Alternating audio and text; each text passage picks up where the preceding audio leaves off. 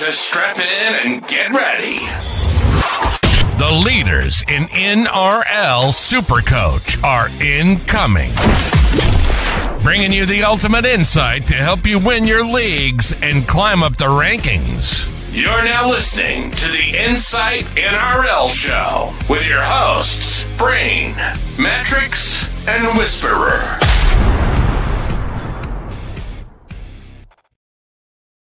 Yes, welcome back to the Insight NRL Show. It is TLT for round 5, and the show is always brought to you by Ryan from Astute Newstead and the Standard Squeeze. I'm the Supercoach Brain, and I'm here to talk you through team lists, trades, captains, tons more this week with, as always, my co-hosts Mattrix and Whisperer.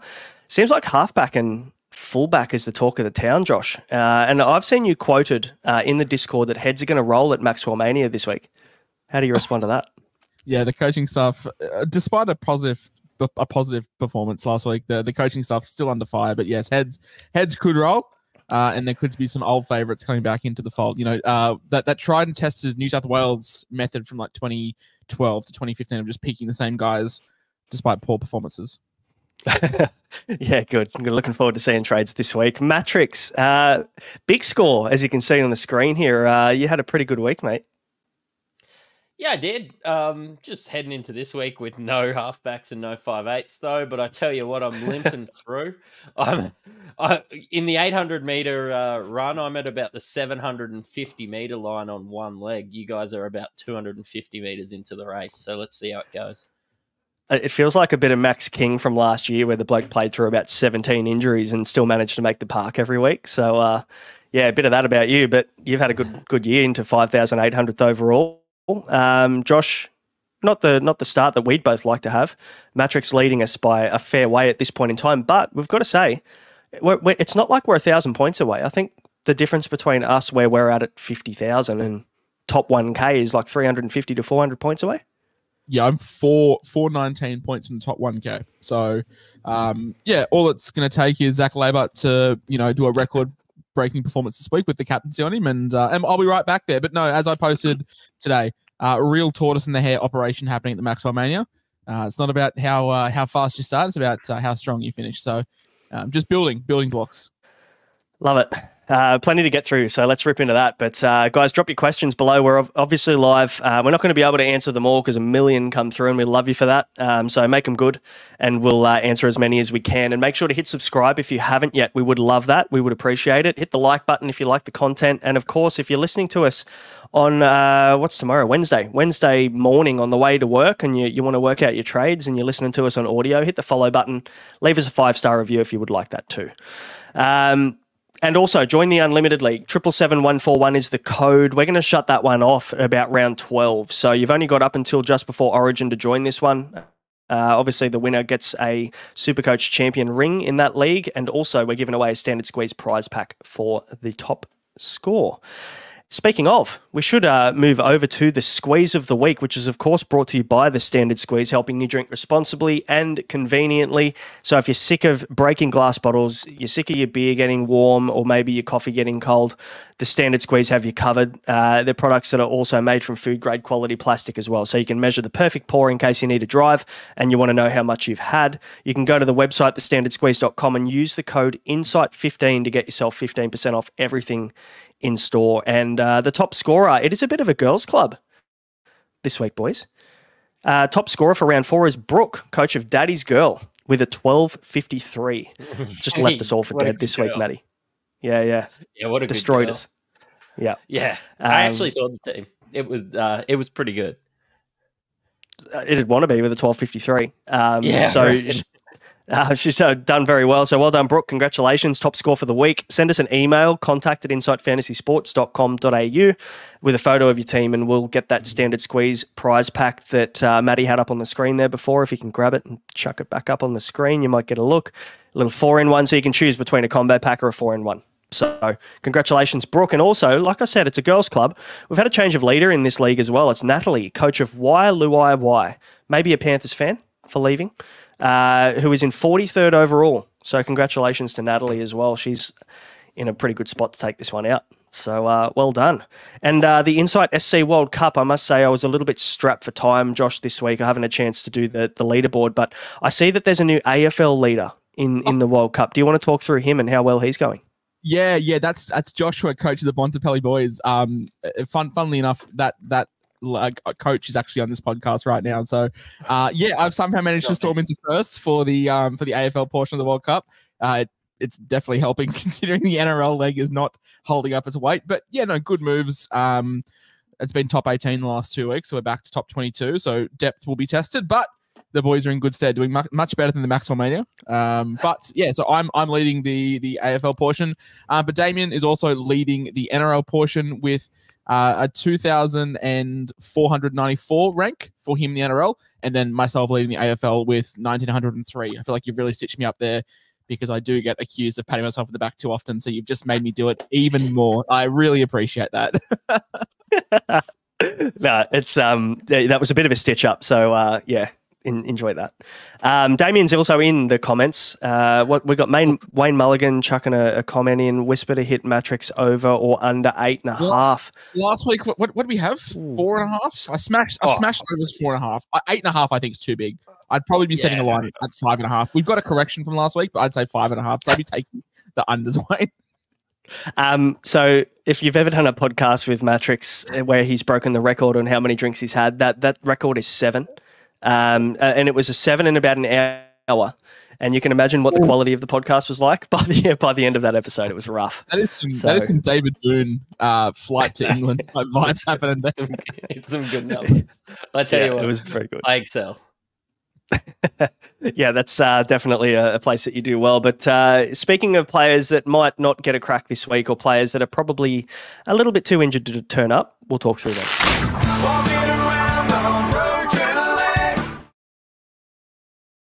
Fair bit going on. Few injuries. A lot of concussions. Or we got 5 to talk about this time around. We've got Josh Addo-Carr, Category 1. If there's a Category 0 for concussion, Josh Addo-Carr had it after he got knocked the fuck out last week.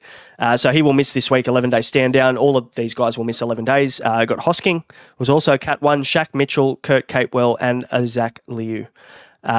So those guys will miss this week with concussion protocol. Cleary and Sorensen also missing again, obviously, this week with their respective injuries. But Jacob Preston, this one has created a little bit of movement there for the Bulldogs with his broken jaw, so he's going to miss a bit of time. And we've seen a couple of puzzle pieces being shoved around the place, Josh, for the Bulldogs.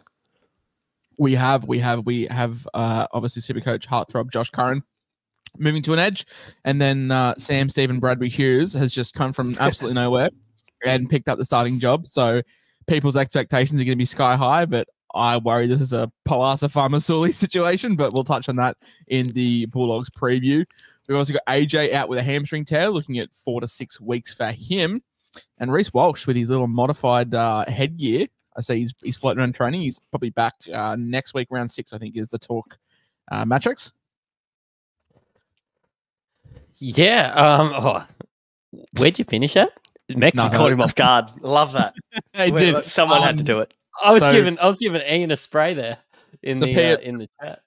Pia Cora still out with his ankle. Kenan Palacia with a quad strain. Titans might get a win this week with Palacia out. And unfortunately, Luke Metcalf, tibia fracture. This didn't look pretty. NRL physio, he's got some very sick graphics, and the tibia break one didn't look good. But also, had his surgery today, cast halfway up his quad, just didn't look good for him. No, I think. How you feeling, Matty? You good? Oh, look, I'm struggling. You got to celebrate when you get pods, right? Look, you guys might not know that yet this season, but I'm still holding on to Zach Laybut. It'll come good.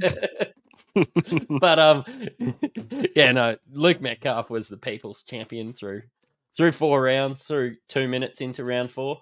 But look, ticks out for Metcalf. That's about all I've got there. No, it's just disappointing. I've got a pivot where I was pretty happy. He was turning into a stepping stone to probably a greater 5/8. But we'll pivot and we'll do all right out of it.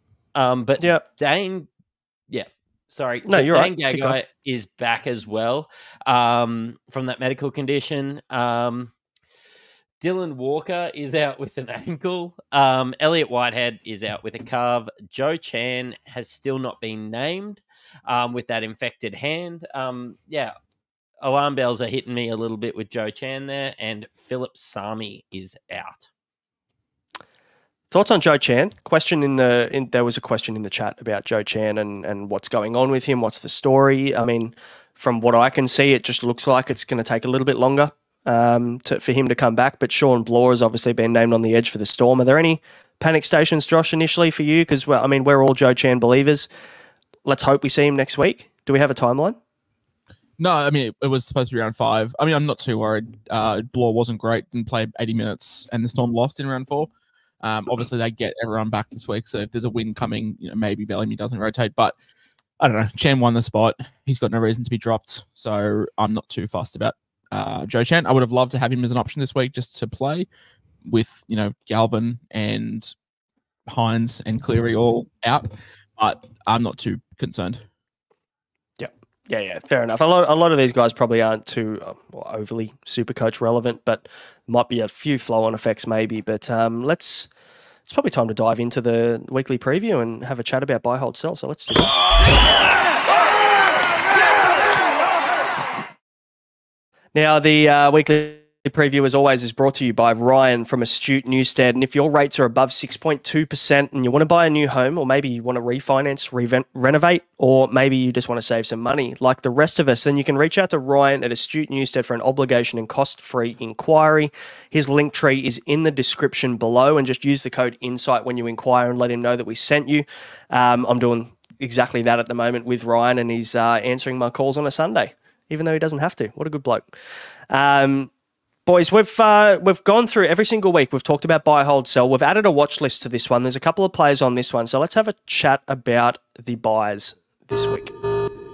Targets acquired. Mattrix, kick us off. This one's an obvious one. He's very popular. Yeah, Blaze Talagi. He was great on the weekend. He's impressed me in his first couple games. I don't own him yet. He'll be coming in for me this week. He just... At 200k, playing 5'8", for Parramatta, who ordinarily score quite a few points, even in a losing team, still scored all right with 48 over the weekend. I actually don't see a reason not to get plays.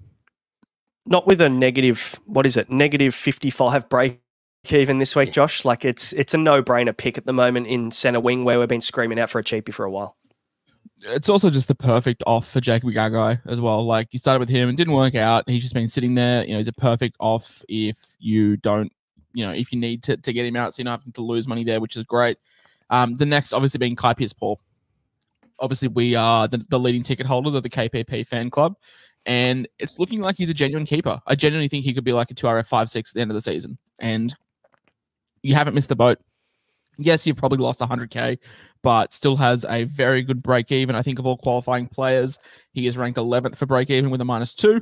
I think it's a 60 average plus, and then it's going to be better than that once he finds that attack and finds his groove into the NRL. And still only 15% owned, which is actually really surprising for me. He obviously started the season off the bench, which deterred a lot of people from starting with him, and a lot of people have still had those question marks with that job share risk with Dylan Lucas, but I guess the good thing this week is that Dylan Lucas hasn't been named on the bench this week, so he's in the reserves. So if that stays that way, Kai Pearce-Paul, obviously he's played 80 the last 2 weeks. I think he's a lock again for 80 based on what their bench looks like at the current point in time. So yeah, absolute lock. The third one, Jack Bostock. So Jack Bostock is a guy I went early on 2 weeks ago, which I'm really happy about. He's got a -41 break even this week after he's smashed out a 77 and an 84 in his last 2 games. In saying that, against the Dragons and the Gold Coast Titans, probably 2 of the leakiest teams when we're talking Supercoach points. But in saying that, he is coming up against the Tigers this week. So I guess if there is a week to buy a Jack Bostock Mattrix, it's going to be this week, especially with the fact that there's every chance he could make another 100k and be 500k next week. Yeah, if there ever was a week, it was probably last week. I suppose we're here to tell you that you haven't missed the boat on both KPP and Bostock. Like, just because you missed out doesn't mean that you've missed out. Yes, you've missed out on 80k. There could still be... Look, Bostock is sort of... Alofi Pereira from last year, if I could do a comparison year on, year out. Like, Alofi got to, I think, 540 at one stage. And look, Dolphins are on a great run. That's why we were high on blokes like Hammer and stuff, and even looking at some of those like Herbies and stuff throughout the year. Bostock, throughout the preseason. Bostock's benefiting from the draw. Once the draw slows up, let's just move Bostock onto what could be a genuine gun. It seems foolproof. Yeah. I mean, negative 40 break even. You can't really look too far past that, can you? In a position that we're not really seeing a ton of cash gen, and there's a lot of guys that we might want to jump off. But we'll talk about them soon, and we should move on to the holds.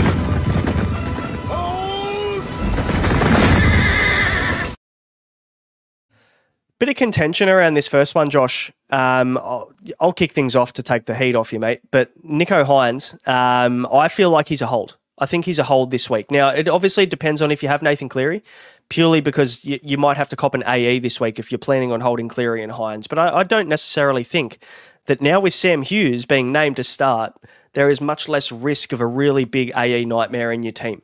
Nicho Hines is a guy I'm playing around with at the moment. Do I sell him? Do I hold him? And there is a logical kind of explanation as to why you would hold Nicho Hines, Josh. Yeah, I just think like he sucks, but him sucking is still like at Jerome Hughes or Sean Johnson being great.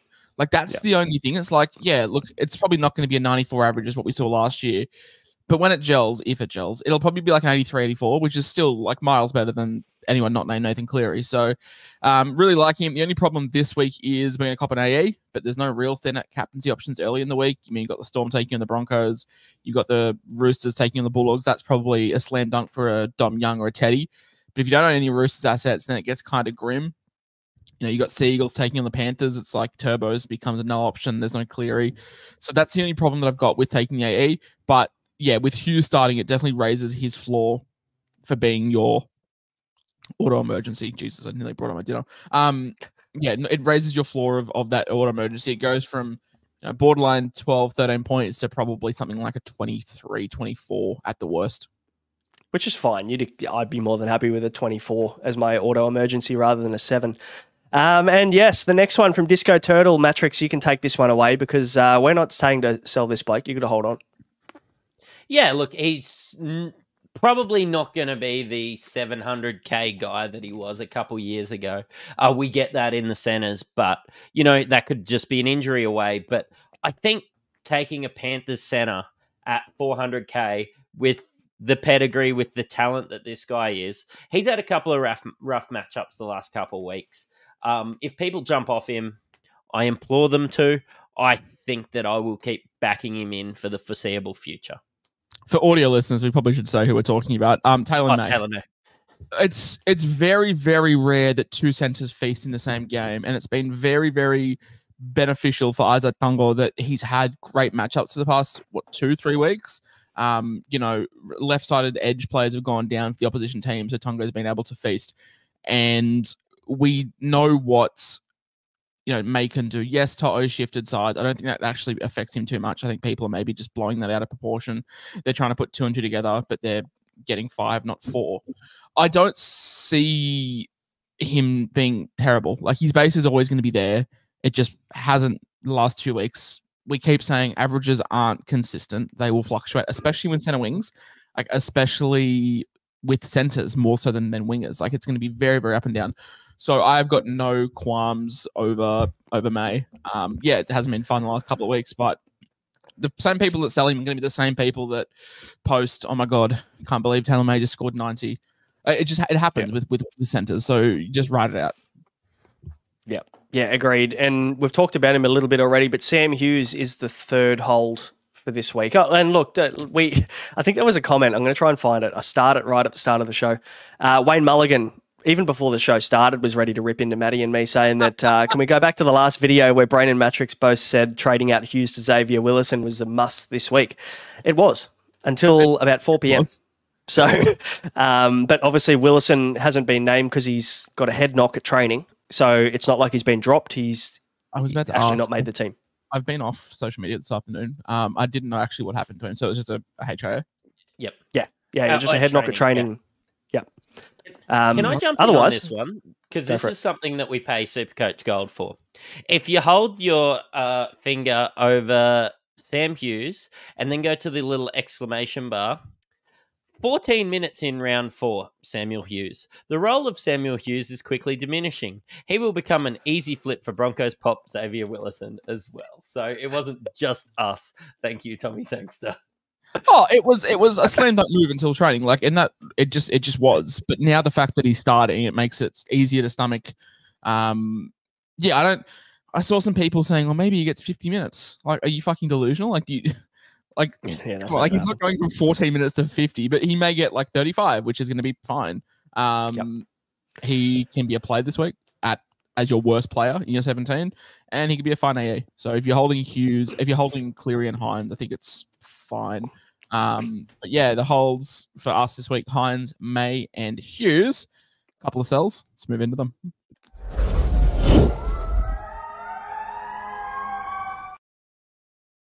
Some absolute no-brainers to start, isn't there? His ownership's still pretty high. Tane Tuiapiki. We've now got confirmation that he hasn't got the spot back, even after the concussion protocol. RTS played fullback last week with Himing in the 11-day, but then we see the return of Chance Klukstar. So for anyone that was holding on hope that maybe Chance wasn't back ready to go, we get one more price rise out of Tane. Unfortunately, it's just not the case. And I also think he's too expensive to hold in the event of like someone going down. It's not like a Jacob Gagai where he's bottom dollar that you can just hold there because if anything happens, he comes in. It's just a case of he's probably got too much cash in him and we can easily flip him on. Yep. Unfortunately, Mattrix Luke Metcalf is a sell. He's going to miss a fair amount of time now, probably aiming for the back end of the season, I think, from what I've seen. But yeah, it doesn't look good for him. So he's definitely a move on. And we were talking earlier today, Matty, he's over 10% owned, which actually surprises me. I thought you were the only bloke talking about him this year. It's that influence. Like it just goes to show how much influence I have out there in the Supercoach community. But look, realistically, the fear I have for Luke Metcalf is that there's another couple of guys that can play in the halves for the Warriors and that he might not get that opportunity back because Tamari Martin, I've watched him for most of his career. I really enjoyed him at the Broncos and everything as well.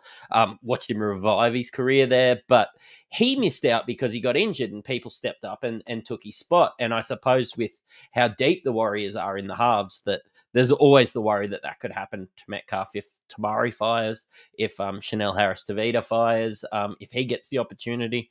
Yeah, that's the worry for Metcalf. Hopefully we can see him back in first grade this year, if not next year.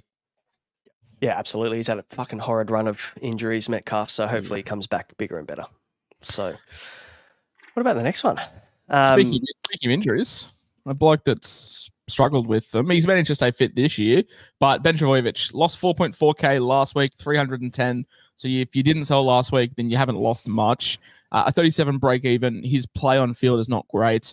Got through a fair bit of base last week, but only played 50 minutes, scored 36. Was on 34 at halftime, so 2 points in 10 minutes in the second half. Corey Waddell is just eating into these minutes. We've gone 72 minutes, 80, 61, 50, and Waddell's just getting a more increased role. They've lost 2 games in a row. I don't think Burbo's been up to standards, and the minutes are diminishing. So I would probably just try and cash out. You got your little price rise. Move on to anyone. I mean, he's a great downgrade to Blaze. It's going to give you 100K, and you can do what you want with that. But yeah, I sold Burbo last week just because I needed to. And I'm happy about it in hindsight because I definitely would have sold him this week if I haven't already. That is exactly what I'm doing. So I'm moving on Burbo to Talangi. It's an absolute no-brainer pick at this point. Are you looking at someone maybe in our watch list? Do we have a stinger ready for this week or we don't? Nope, I don't. I didn't make one. So anyway. Watch lists. Yeah, some jazz hands. Mike Acevo, 53 points in his first game back for the Parramatta Eels. Could have had 3 or 4 tries. They had so much ball. Morgan Harper dudded him so much. Tigers jammed well. A couple of bad balls. I mean, Junior Bolo put one into Rosed. Gutho struggling a little bit at times with his thing. But I think how often they went left, I think Sevo, it's just going to be the makeup of volume, isn't it? Yeah, he's not the greatest winger. But if you give a bloke 20 chances a game, he'll score one or 2 of them on an average. I mean, he's average, around a try game. So we saw that on the weekend. He got 53. You're paying a 54 for him. He'll go on runs. And if you don't have enough money to jump on a Gutho, then I think a guy like Staines the Sevo stopper. I think Staines with the Morgan Harper stopper, and it made Sevo get a frostbite out there. But yeah, I think Sevo's a guy to look at. I don't know if you put this in here to have a bit of a jab at me because I'm now a newly Marcus Sevo owner. But I think with just how much they're going to go left, it's just a case of volume for Sevo. No, I put him in there because he's not on the bubble yet. It's his second game this week. So it kind of makes sense to watch another week before you jump on. And the same goes or just buy sight unseen, just without a game. Just rip in. Look, to be fair to you, Marcus Sevo's played enough NRL for us to know, for the same team, for us to know that he's a decent pickup. So I'll back you on that one. But it doesn't count for anything unless you go and get in the other 3 Parramatta players around him. So hopefully those are your trades this week. I might get Morgan Harper this week as well. That way I can have Dylan Brown, Sean Lane, Morgan Harper, and Micah Sevo. Bailey Simonson's back for Harper. He's gone. And then, sweet. And then when the bye rolls around, I'll be playing. I'll have to see if Jacob Gagai gets a call up or Sam Hughes. I'll see if Spencer Lenny's, off his suspension. Yep. Yeah, it's a great time. Jaden Campbell's the second on the watch list. Obviously, his second game, he looked okay game 1, but he just plays for a fucking terrible team. So that's the issue for him. Remember the hype that he got in the preseason before everybody found out that he obviously was injured and going to miss some time. He was everyone's 5'8" But I don't know, what's changed? None of us, either 3 of us weren't keen in the preseason. I'm still not overly keen now. I mean, he's got a 48 and 50 minutes with no attack, which is he might have had some attack. Which is sort of what he was like. We always said he had value, but when he played fullback, he was at a 51 or something like that. So it wasn't screaming value. And with Lockie Galvin now, it's like, why would we spend up when we can just get that from Galvin for 250k cheaper? Yeah, he had a line break and a line break assist So in attack. So yeah, his base was pretty ordinary, but that's kind of again what we said in the preseason, right? But I think Galvin saved us. If we expect the Titans to be dog shit, then we can't put faith in them to get good. Their draw gets pretty stinky. They've got the Cowboys at Queensland Country Bank. They got the Raiders at GAO. 2 pretty tough places to go away, up in North Queensland and then down in Canberra. They do play Manly at Seabus, but then they play the Warriors at Go Media. Then they play the Storm, the Cowboys again. So it's not a great time to be alive. It doesn't really open up until really ever. They have a really tough sort of up and down draw. I guess the ideal time would be round 14 against Souths, Tigers, Warriors, Sharks, Parramatta, Manly.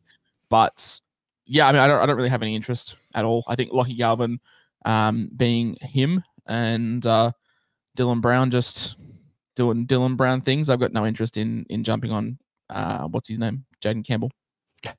Yeah, what's his name pretty much sums him up about interest levels from us.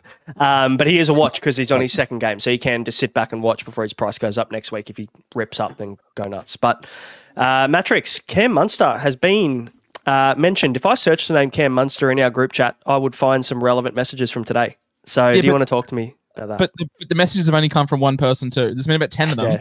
They've only come from one account. Well, if you have a look and back to the Luke Metcalf messages, and you probably should have jumped on. So maybe Cam Munster's the answer. No, I'm forced to do a trade in 5'8", had a heap of money in the bank. Am weighing up my options with Cam Munster. Of course, it would be smart, which is why he's in the watch list, to maybe have a look at him over the next couple of weeks. Maybe get a little price drop while he's working his way into it. But when Dillbags hasn't really been what we'd hoped, at least with his scoring, he looks all right on the eye test. Look, maybe Munster could be really good. It's just hard coming back from injury, I suppose. You'd love to wait a week. And you can. That's the beauty of it. Yeah, but the reason you go early is because you just want this big pod play that, you want to beat everybody to him. And if you think Munster is going to be that kind of player, there's so much fucking risk for me coming off a guy that couldn't run last week. If this was any other injury, if this was a rotator cuff, if it was, a pec tear, if it was any other injury, I'd be tempted. But it's like, fuck, no kick, maybe no kicking, maybe no running, maybe just being 2018 Grand Final Cooper Cronk. Like, the only problem with the groin is just like, I don't know what to expect. and he's obviously fit enough to play. Like the Storm aren't going to, put their best player on the park, and for him not being done. But it's just like any other injury, broken hand, broken arm, like you'd be like, sweet, that's fine. But anything lower body with Munster, it's like, shit, I just want to give it a couple of weeks. And if he comes out and goes 100, fuck, tip my hat to you. Like, you're a better man than me. It's not a great matchup this week either. No. And I think also we've been following this quite closely, and maybe me more than everyone else, because I drafted him in with my first pick in draft, and I've been sitting there stewing on this. I had to call Lifeline after about round 3 for you. You were about ready to trade him for Luai. You messaged me like, do I just take Luai? Well, I mean, there was plenty of comments coming out. I think the Cam Smith leaked audio on the Bloke podcast was floating around, and they were talking about how Munster hadn't even broken out into a sprint yet. So I'm like, fuck, this could be bad. And then obviously he's come good. But because this is such a volatile injury and it's such an inconsistent injury as well based on the reporting of it, it's like 1 week he's good, the next week he's shit, the next week he's good, and then he can't run again. So there's way too much going on for me to... Problem is the draw. Broncos, Bulldogs, Roosters. All right, cool. Let's give him those 3 games to get through. Then you play South. All right, we'll get through that, and then we'll pick him up. Titans, Sharks, Para, Manly. Sweet. We get 4 weeks out of Munster, and then it's Origin. straight to Origin. It's like, God damn it. So by the time he gets good, by the time he's like primed for like fitness, his draw gets good. It's like, oh, we get him for 3 weeks, and then he's gone. Not ideal. That's why I love Dillback's accent. Let's I guess it's a good segue talking Cam Munster into the Thursday night game, which is the first game of the round, 8 p.m. We've got the Storm versus the Broncos at Amy Park. I don't expect you to travel down to this one, Mattrix. It's a little bit of a trek for you. No, and you know what? I'm pretty excited. I live a little bit away from Brisbane as well, so getting home at midnight's been a little rough the last couple Broncos games, but I'm pretty excited to sit on the couch and watch this one. Munster's back. Pezzett drops out, unfortunately. We talked about Sean Bloor. Obviously, he's starting while Joe Chan is still not to be seen. So, we don't really have any news on Joe Chan yet either. And then we've got the only change for the Broncos being Takura comes in onto the bench for Xavier Willison, who copped a head knock at training. So that not much going on for the Broncos, but Munster coming back. I guess the talking point then becomes that there's 2 players here that are kind of piquing people's interest in Ryan Pappenhausen and Jerome Hughes. Now, fullback and halfback, we spoke about at the start of the pod, is a very relevant position this week because people are stuck with potentially 2 non-playing halfbacks, or people are looking to trade out Turbo after his stinker last week. So how do we play that? How do we feel, first of all, Josh, about Pappy this week? You just spoke about the Storm draw. It's not ideal. He doesn't have the goal kicking back yet that we've seen. Is there any interest to go a Turbo down to a Pappenhausen? There's plenty of interest. I think the Storm are good enough that no draw that's not Penrith doesn't really bother them. I think they're good enough to put up points against anyone, and he looks very involved, and you get Munster back, which is just great. I do want Nas. I want Nas back before I look at diving into Melbourne, just because Nas generates a lot of quick play the ball, which Grant and Pappy both thrive off. But yeah, I mean, I can't talk you out of Pappy. He's probably the 2nd or 3rd best fullback this year. I think he's behind Teddy in terms of averages. He is 691k, so you're getting a pretty hefty, nearly 100k discount on him over Turbo. A break even of -6. I'm not going to say this is the last week to get him because it's not. I mean, I'd pay $850 for Pappenhausen if he's fully fit, even without the goal kicking. I'd still pay that for him. So it's just you can get him cheaper this week. He's coming off a pretty good 2 weeks, 132.78 up against the Broncos at Amy Park, into the Bulldogs at Amy Park, into the Roosters and Souths at Allianz Stadium, and then it gets pretty nice with the Titans, Sharks, Para, Manly, by Newcastle, Warriors, Dolphins, Raiders, Tigers. I want Pappenhausen from round 8, and I'll hold the bloke until probably 20, 21, and then jump back on Turbo. I think he's got a good strength of schedule to finish the season. So Pappenhausen's a guy I want. I am definitely not ruling out picking him up. At the moment, I've only made 1 trade, but I'm not against making a second and going Turbo to Pappenhausen. I don't really worry about the Broncos too much. I think they do have points in them. I don't think they're some kind, and Mattrix, I hope, will back me up here. Like, you're not the defensive powerhouse that you were last year. I think some stuff's still clicking.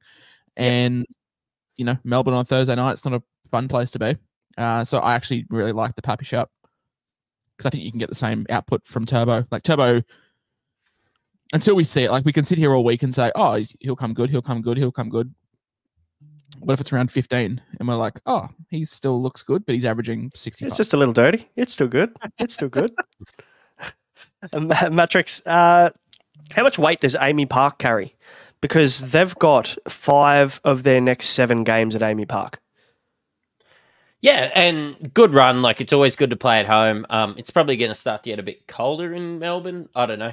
It's hot as buggery up here at the moment. So, still. So, yeah, look, it's just different conditions. The Storm comfortable at home. And you're right. I'm not really as scared playing the Broncos as I am playing maybe last year.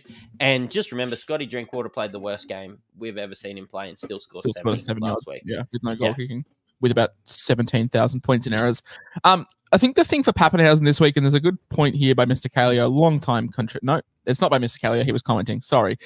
Good comment here by JSW Take. A perhaps perfect VC this week in a week where if you have Cleary and Hines and you're struggling to get that free loop, perhaps could be a great first look. Correct me if I'm wrong, but I think he scored 190 points in round 1. What was it, 2 years ago against the Broncos? From memory, did have the goal kicking, but yeah, definitely worth considering. But also, Tom Trbojevich's draw plays Penrith at 4 Pines, then plays the New Zealand Warriors in Go Media. So Penrith in Penrith, the Warriors in the Warriors. Yes, I understand Turbo has a great run, but so does Walsh, so does KP. I would say their draw is better. In saying that, though, Titans at Seabus, Parramatta at 4 Pines, Canberra at 4 Pines, Dolphins, and then Broncos at Suncorp. Then a bye. Here. Do we think Turbo goes off to Origin, boys? Yes. Yep. Has to. Here's my argument for holding Turbo. I was going to hold this for captain's talk, but the Warriors against fullbacks this year are fucking awful. Aside from, let's just call Will Kennedy not even a fullback. Like, if you don't count Will Kennedy's 23 in round 1, the Warriors have let in 132 to Pappenhausen in round 2, 93 to Rapana in round 3, and then 117 last week to Kalen Ponga. So they've averaged over 100 against fullbacks if you take away that Will Kennedy. I know it's cherry-picking stats. So even if you take 23 and you add that 23 in, he's still, I mean, if you add all that up, they're probably still averaging 75 to 80 against fullbacks this year. So the matchup for a fullback against the Warriors is actually quite nice. And we've got Turbo playing them next week. Oh, well, I was just about to ask you this, and Michael Griffin just brings it up because this is the dilemma that I'm in. Is it Penrith at 4 Pines into Newcastle at, sorry, let me rephrase it. Is it Penrith in Penrith into the Warriors in New Zealand, or is it the Warriors at ACC? Is ACC a core? Yeah. So yeah, is it the Warriors at a core into the Sharks at a core? Because we've always said Trell's got this hard cutoff point in 7.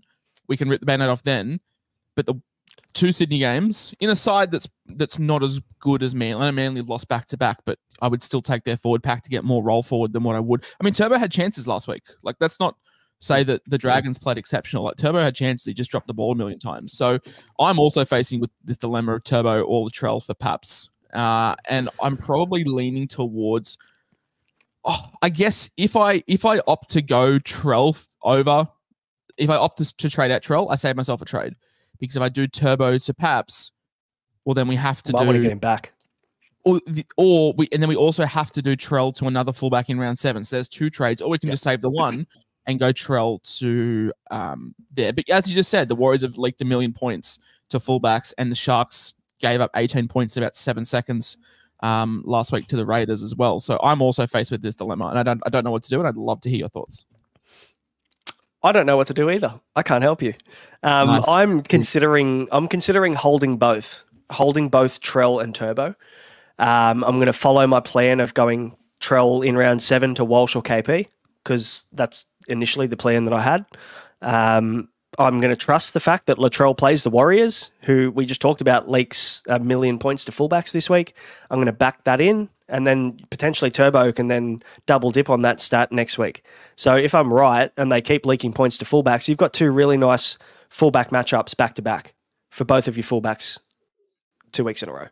So whilst you might want Pappy, I mean, we're diving pretty deep here into one topic, but like whilst you might want Pappy, you might want KP, you might want Walsh when he comes back, I feel like maybe the plan is to hold them both. And I don't hate it. They do kind of seem like a luxury trade. Like you've got gun fullback for gun fullback. If someone asked you this question at the start of the year, like you guys added Latrell for a reason. Like you guys added Latrell because you thought that he was going to go great over the next couple of weeks.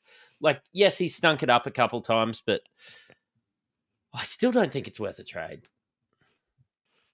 Well, Justin in the chat is spot on saying what we think is a good matchup this year, the player scores shit, and then the bad matchup, the player scores well. So yeah, who's playing Penrith this week? Because I might just captain them then. Turbo. So you can't trade him out. In saying that, Teddy scored 70 in round 1 in Vegas against the Broncos. Trell scored an 80 in round 2. Dylan Edwards scored a 52, but I'm not really going to look at him in the same mold. I'm going to look at Cleary's 127 when he just dominated that second receiver right-hand side. And then last week, Drinkwater also scored a 70-odd. And we expect this Melbourne Storm to be probably better than all of those teams, barring Penrith, where Cleary scored 121. It's tough. Like, I think if you don't own Trell, we're not buying. Like, the problem is if you don't own Trell, you're not buying him. But if you own him and you own Turbo, which is, I think you and I, Brain, I think we both have that combination. Yeah, we do. And we want Pappenhausen. It's like, what do we do? Because I have that three-headed dragon in fantasy because you obviously have three-wing fullbacks, so that's really handy. But no, I honestly don't know. I think if you put a gun to my head and said trade one, I'd trade out Turbo, keep Latrell, and then flick him to KP in round 7. Ian Johnson wants you to save it. I boosted for Sevo last week. Do you really think I'm the person to say save trades for? Good call. But you ran out by like round 22 last year. The precedent has been set. Just go hard. I boosted for Adam Elliott, for God's sake. Come on. Yeah. Look, it might be the round to make a move, but I think the play for me, anyway, for my team, is I'm going to hold Trell and Turbo. But I think you're going to be upset. You're going to be upset either way because I think something's going to happen. You either buy Pappenhausen, he gets a 65, or you don't get him, he gets a 121, 123, or you trade Trell out and then he just decides to become Trell and just score 140. Ian Johnson talking way too much like common sense in this chat. Like we're here emotionally trading our players out, and Ian Johnson says if you're undecided, just hold them. And it's funny. In the Discord, I was having dinner with my mum tonight, and like someone asked me, "What trade should I do?" And I was like, "Well, if you don't know what to do, don't do anything." And yet here I am on the live stream being like, "Oh, let's just throw it at the wall." No, I think that all three of those guys are great in their own right. I think based off the eye test, Turbo hasn't done it enough for me. Trell still scored 70 points last week with one line break assist. Like Turbo scored 55 with a try assist and a line break assist as well. So, and Turbo doesn't have the goal kicking, which Trell does have that, elevator. That's probably 10, 12 points. Yep. Good shout. Let's move on. Friday, 6 p.m. Mattrix, do you want to take us through Bulldogs Roosters? Yeah, Friday, 6 p.m. It's 5 up here in Queensland. Sorry. 6 p.m. normal time. We've got Blake Wilson in for Josh Adokar after he collided with Latrell in the last game. Sam Hughes has absolutely bailed out owners. Like there is I wouldn't go the early crow because I'm still seeing a world where he plays 15 minutes off the bench and doesn't come back on. Don't care. I just saved a trade. Even if I'm disappointed, I still saved one. And especially with X being out this week. But Curran to the edge for Preston. We've got Harrison, Edwards, and Kaltoga on the bench. But you guys are both Josh Curran owners. Tell me what you think about maybe 80 minutes from Curran on the edge compared to maybe 50 minutes in the middle. Braino, you go first. I think it's much of a muchness, to be honest. Like 50 minutes in the middle, 80 minutes on an edge. Does he get 80 minutes? Does he rotate into the middle and play both? I think that's probably more the reality than anything. Harrison Edwards has been seen to do a bit of both as well, last year especially when he played elevated minutes. So I think I don't see too much effect for Curran, but if he does spend time on an edge, which he hasn't done in previous weeks, there's definitely going to be some attacking stats or an opportunity for attacking stats. It's just a shame he plays for the Bulldogs. because obviously there's going to be less attacking stats than if he played for a good team, like the Roosters or the Panthers or fucking Broncos. I'll throw the Broncos in there for you, Matty. Sorry. Thank you. I don't mind it. I think it's good. If you've got him, you keep him. If you don't have him, are you rushing now, Josh, to go and get Josh Curran? Not this week. Next week, yes, because he'll get the duel next week. So it makes it easier to bring him in next week when he gets the duel. Getting a lot of Mattrix love in the chat. We've started a few of them, so we'll come back to them. No, I think Curran's floor is the same.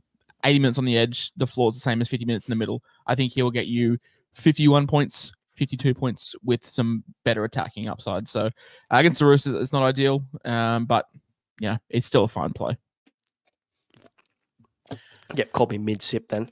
Shout out to Paul. He wants more from Mattrix because we're both shit, and Mattrix is top 5K. Fair enough. I'll cop that. Hey, I posted my ranks of the fantasy sports I played. Great AFL fantasy, great NRL fantasy, and the one sport I'm supposed to know what I'm talking about, just utter dog shit. The Fantasy Whisperer coming up. Mr. Callio said he needs a Mattrix segment, beers and green arrows, and that's pretty much what we've seen from Mattrix all season. So maybe I need to take up drinking again. Maybe. Why do people put it down to my drinking and not like my deep analysis of the game? After he's slow at saying the word drinking. That's a good start to the segment. A fair bit of Roosters news. Obviously, Terrell May back to the bench. I don't really care. It doesn't matter where he plays. We're happy to play him either way.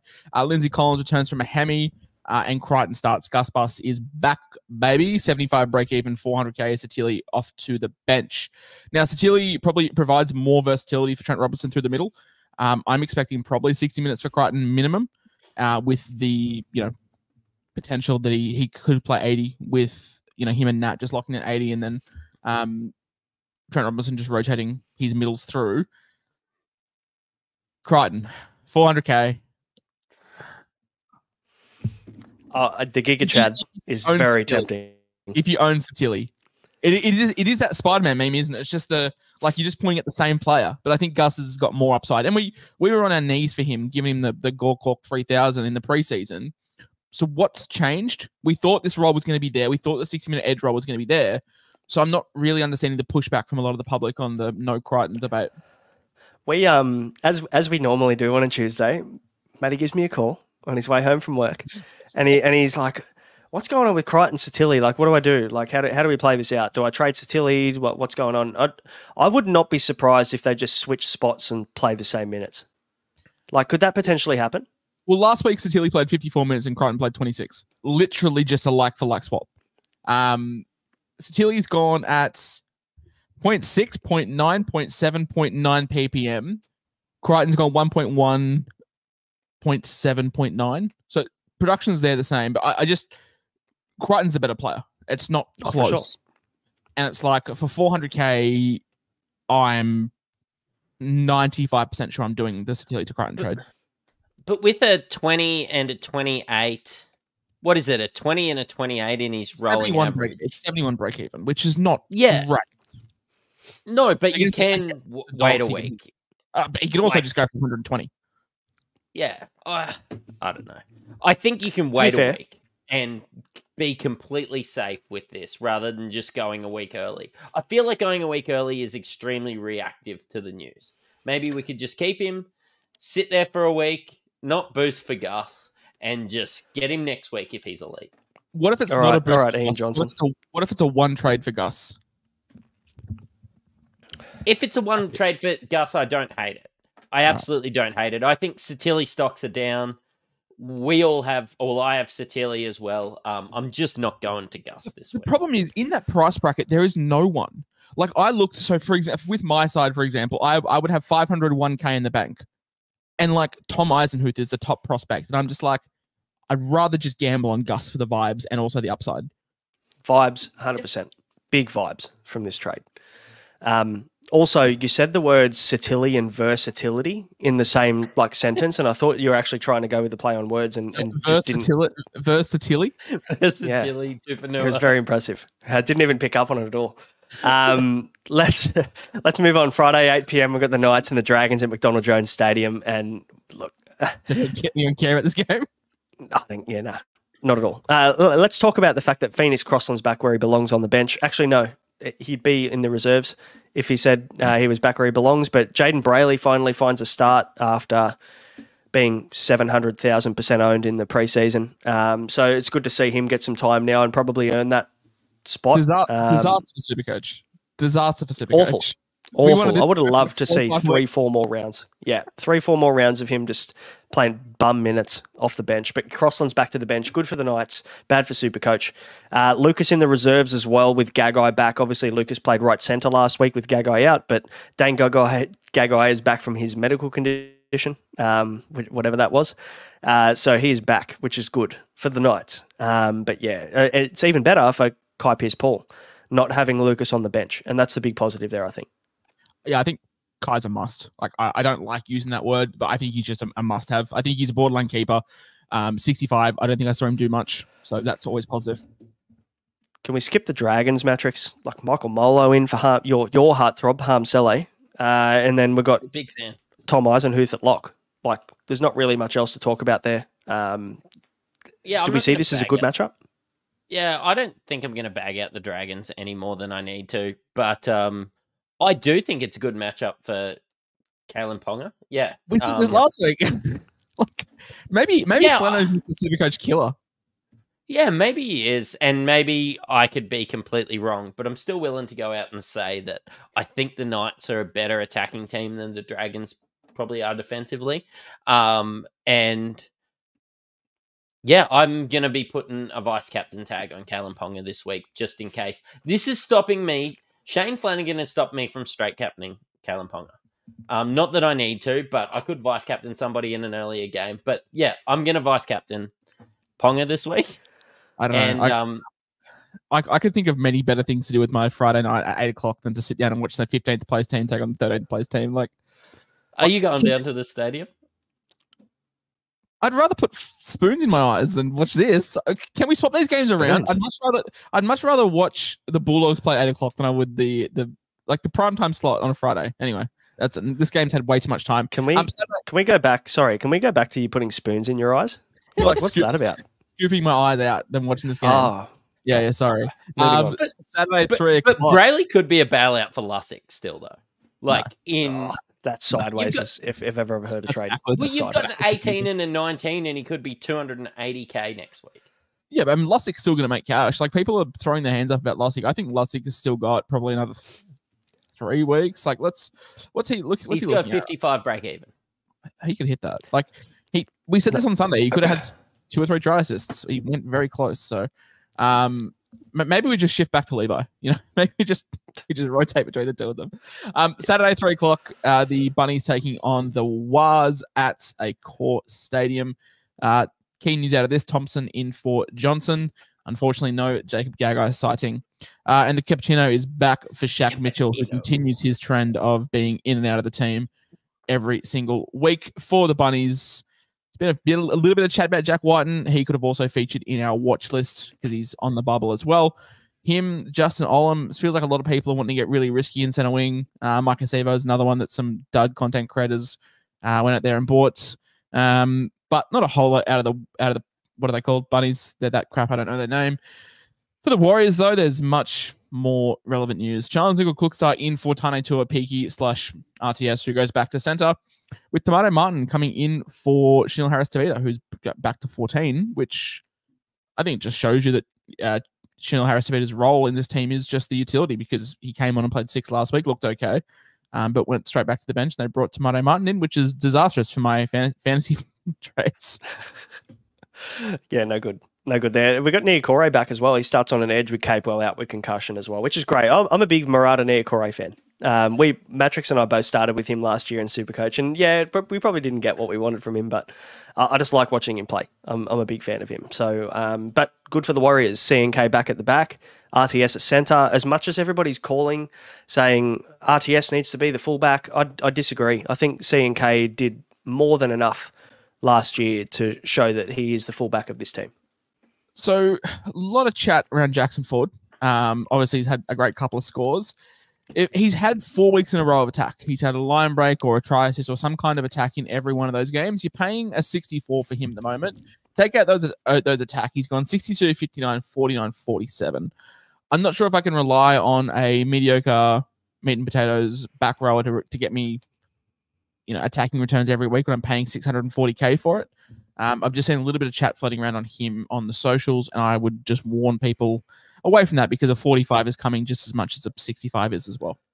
So 2,783 players are buying him at the moment. So what you're saying is you're paying Ford Raptor price for a Ford Escape. Oh, I would say you're paying. Tell us what you do for work, Mattrix. No, you're paying a Ford Raptor price for a Triton. Yeah. Yuck. Either way, I'm not a car salesman, but that doesn't sound like a good deal to me. Saturday, 5:30 p.m. I've got the Sea Eagles and the Panthers at Four Pines Park, which normally you'd think Manly at Four Pines is a great matchup, but then you see the Panthers.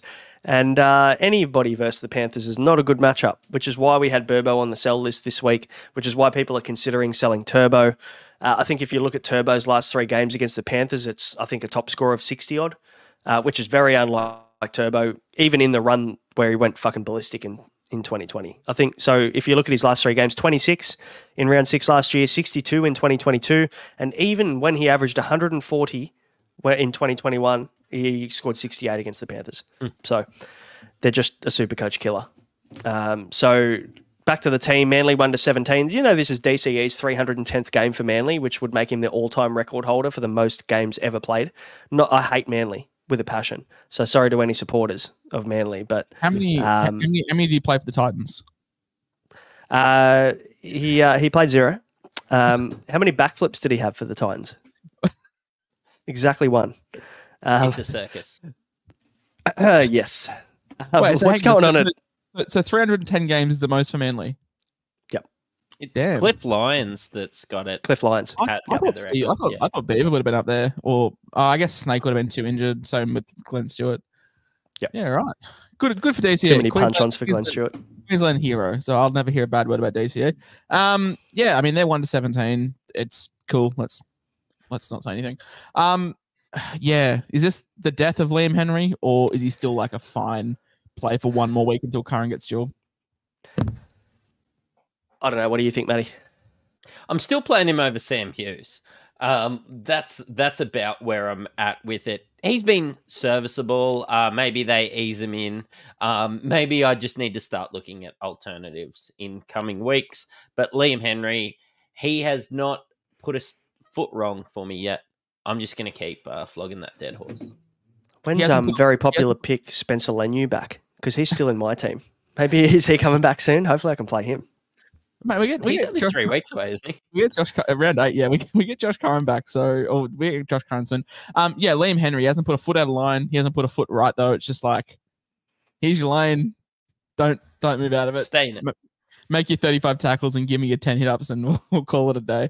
But yeah, that's not huge. Unfortunately, good NRL teams don't have much Supercoach news to come out of them. That's just it is what it is. Brad Schneider. This will probably be his last game for Penrith until round 13, with Cleary back after the bye. Yep. How many people are going to buy Brad Schneider in round 13, by the way? He'll be on the bubble, probably make some cash. Who's going to be tempted? All the casual super coaches are going to come in and go, oh, this guy's got a negative break even. Might buy what Brad do you Schneider. do if Cleary just doesn't get named in round? How many people will jump on galore? It's a bit like your Kale Euro tweet today. I think like nearly 1,000 people have bought Kale Euro. Yeah. Yeah, who's on not the buy. Has a great matchup this week. Moving into the late game. Oh, sorry. Sunday? Yeah. 7:30? Yeah. No, your notes are wrong. Saturday, 7:30. Saturday, 7:30. Dolphins taking on the Tigers in Suncorp. Ray Stone comes in for Max Plath, who has been suspended for 2 weeks following that hip drop tackle. Kenny Bromwich on the bench. Sean O'Sullivan and Jared Wallace on the extendeds. For the Tigers, Sullivan of the Jaden variety. Starts at 5'8" for Lockie Galvin, who has also suffered a 2-week suspension thanks to that hip drop tackle, ruling him out of Rookie of the Year. Did the same thing to Jacob Preston last year. Such a stupid fucking rule. Fainu of the Latu variety on the bench with his brother Samuela.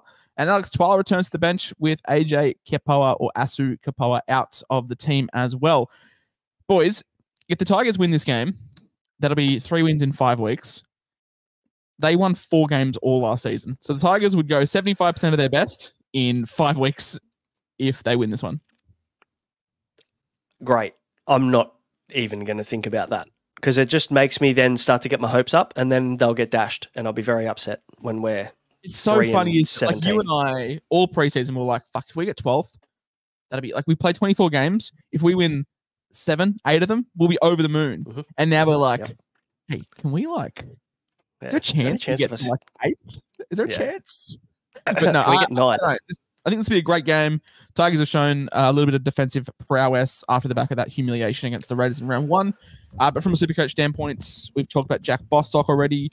Hamiso, is he an option, or are the Tigers just shown enough defensively to sort of rule him out of any kind of captaincy varieties? Okay, Braino is gone. Mattrix, you're the resident Hamiso owner. Is there? Can I just tell you how good is it that 690k Hamiso with a negative break even? Absolutely. Talk about vibes. Yeah, 100%. I think Braino has had an episode. I think his media has shit itself, so we'll carry on. But is Hamiso some kind of captaincy play this week, especially if you have a free loop, or do you think the Tigers have shown enough to probably just that be a waste? Yeah, I think I would prefer. Like, I have Ponga. Full disclosure, I haven't really thought too much about Hammer, even though I had last week. I think I'd rather a Ponga against St. George than a Hammer against the Tigers. There's certain stats that keep popping into the back of my head, like only 200s in the last little while. And, you know, sometimes he can score 3 tries and only get 90 points. He's still averaging 95, though. Like, how much can you back against the man?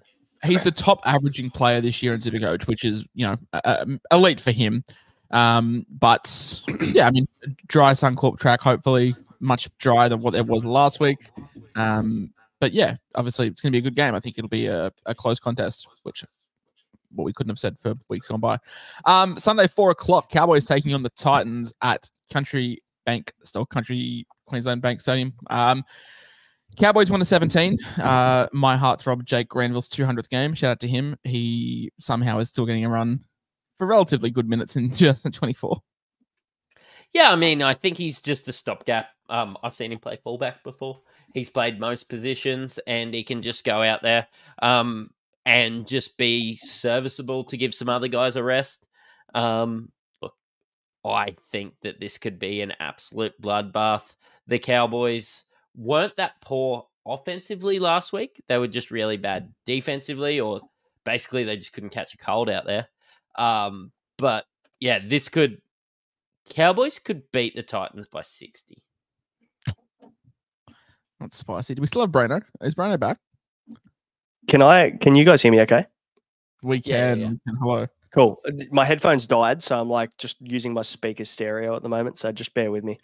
I missed what you said for like a minute, but I'm back. I'm good. Oh, we were just talking about the Tigers' stout defense, and if it is wasting a vice captaincy or captaincy on Hamiso this week.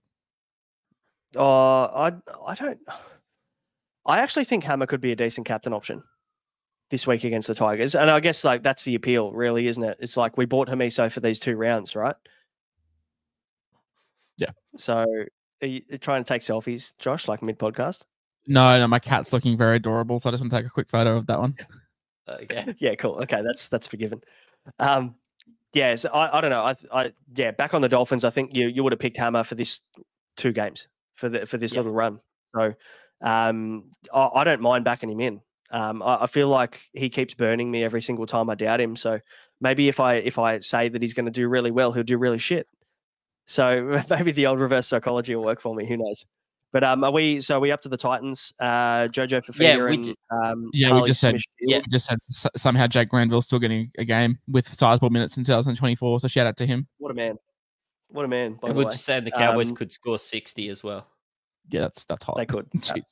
Yeah, they absolutely could, which is what we spoke about. For anyone listening, that's coming from 2 Valentine Homes owners, by the way. So just take that one with a pinch of salt. Philip Sammy out with an ankle. Kamparua dropped from this game as well, which is weird. I mean, did he deserve to be dropped? I wonder when the coach is getting dropped. Yeah, fuck, he's on limited time, isn't he? But he'll never get dropped, to be fair, though. No. He's come out, and look, to be fair, they'll back him in and they'll give him time. He needs time. He's not picking up an amazing roster with this team either. So, they'll give him time there. But yeah, Fafita's still on the bench. David Fafita, he's been named on the bench there, but who knows what's going to happen late? I kind of see him starting. I have no interest in Fafita. Like someone messaged me this week and said, "Oh, like when's it time to buy Fafita?" It's like it's probably never. like the Titans suck. I need to see the Titans be good before I jump on Fafita. And same thing with Munster. By the time he bottoms out in price to be good enough to buy, it's straight up to Origin for him, and it's just like, well, mad. That Tino ACL has really hurt Fafita's stocks, I think.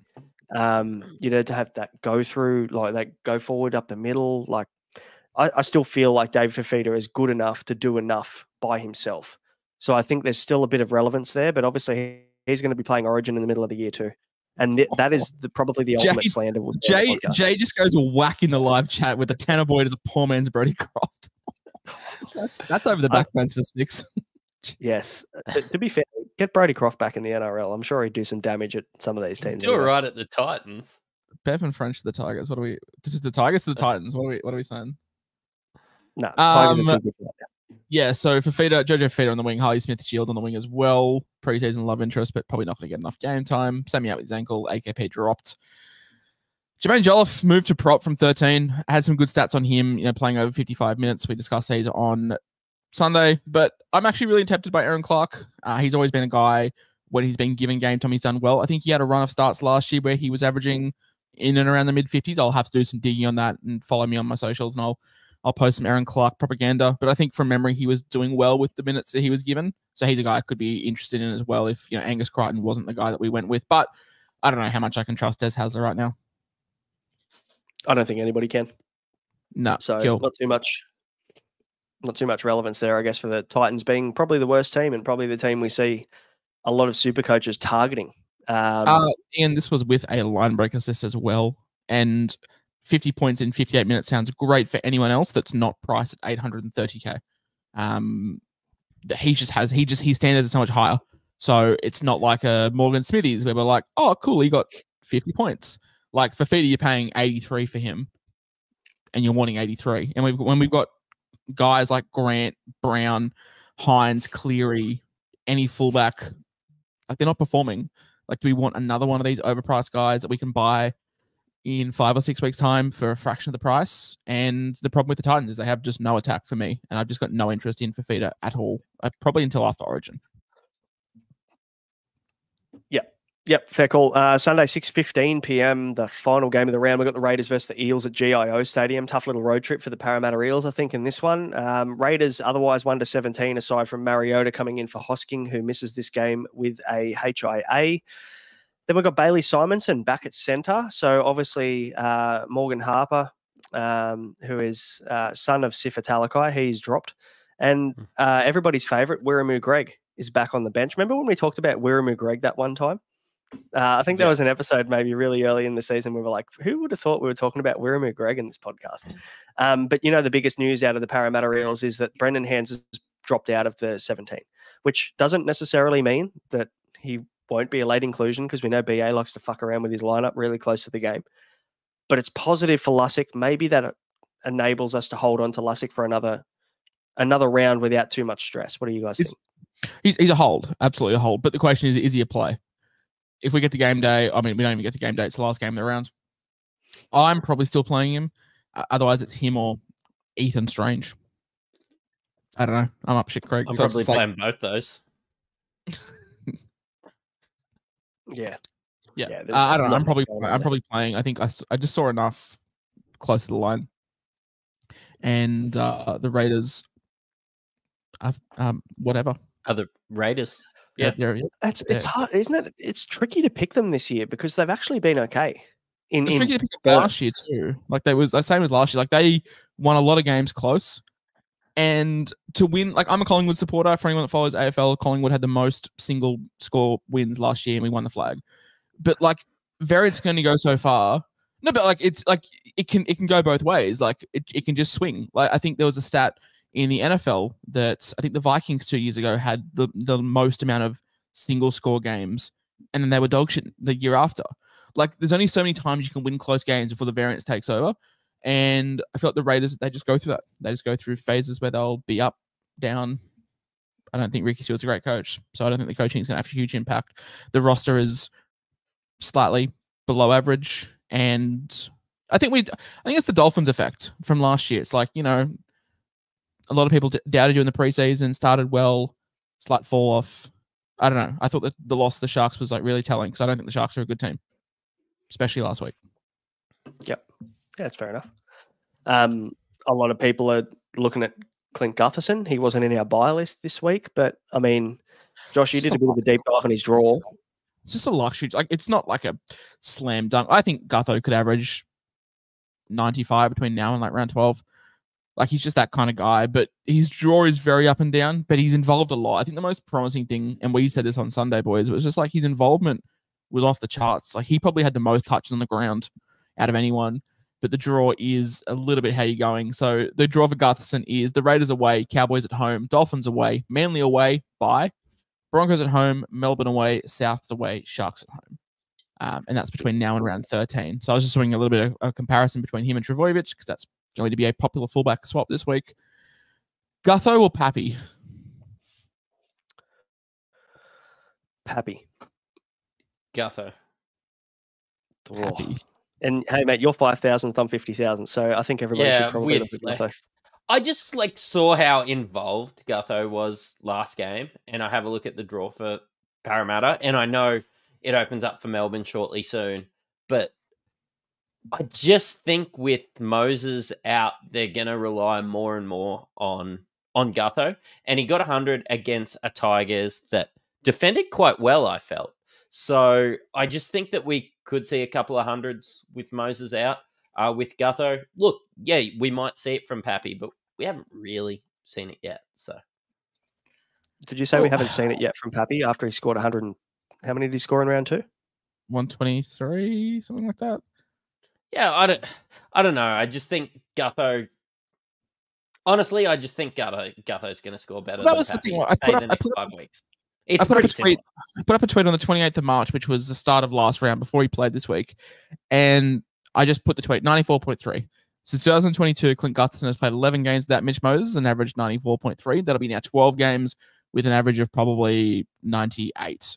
A low score of 56 and a high score of 166 with 500. So now make that 600s in 12 games without Mitch Moses. So a 50% 100 rate. Not a bad clip to be going at just quietly. Not bad at all. Thanks for backing up me saying Gutho. You're welcome.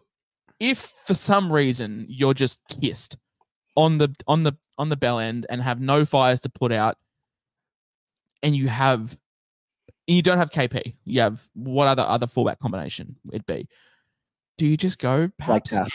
Do you go Paps and Gutho, or is KP still just too good to pass up? I think KP's still too good to pass up. That's so much money. We traded him out after round 2. If you go Paps and Gutho, that's like 1.4 mil compared to like, what were we spending in the preseason? 1.7, 1.8? Yeah.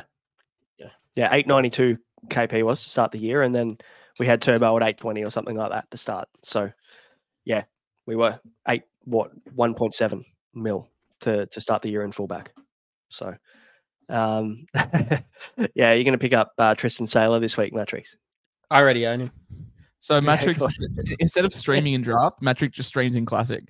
So he'll buy Tristan Saylor and then just trade him out for a Walsh when he's back. Yeah, I just like to rotate my players to Broncos players. Let's Billy Walters and Smoothie at the moment. They're my two hookers.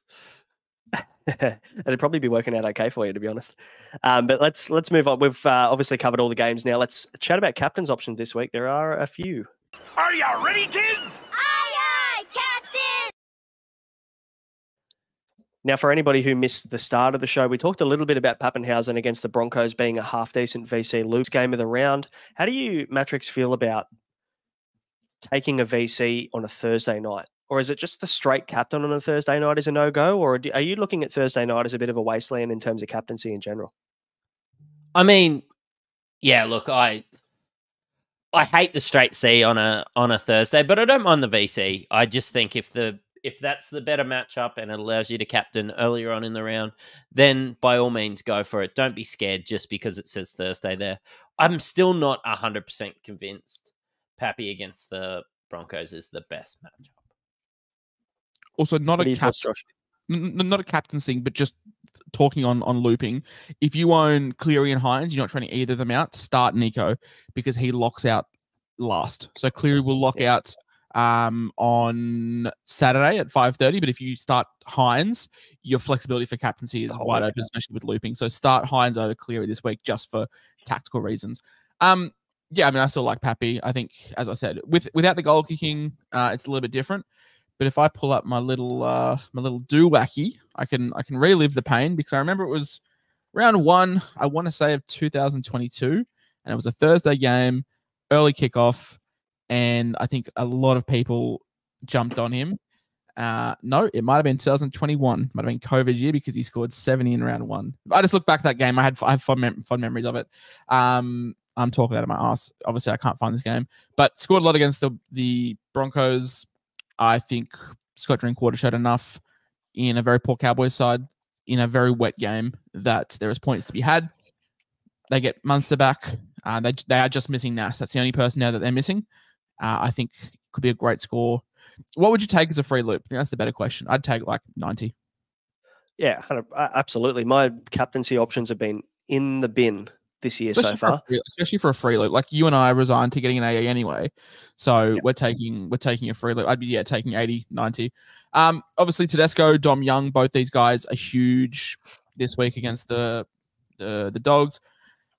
If I do go Crichton, might just stick the VC on Crichton just because if he gets a try, there's 90 points and I'll just take that to the bank. So anyone else in this Roosters game you're looking at? Vibes.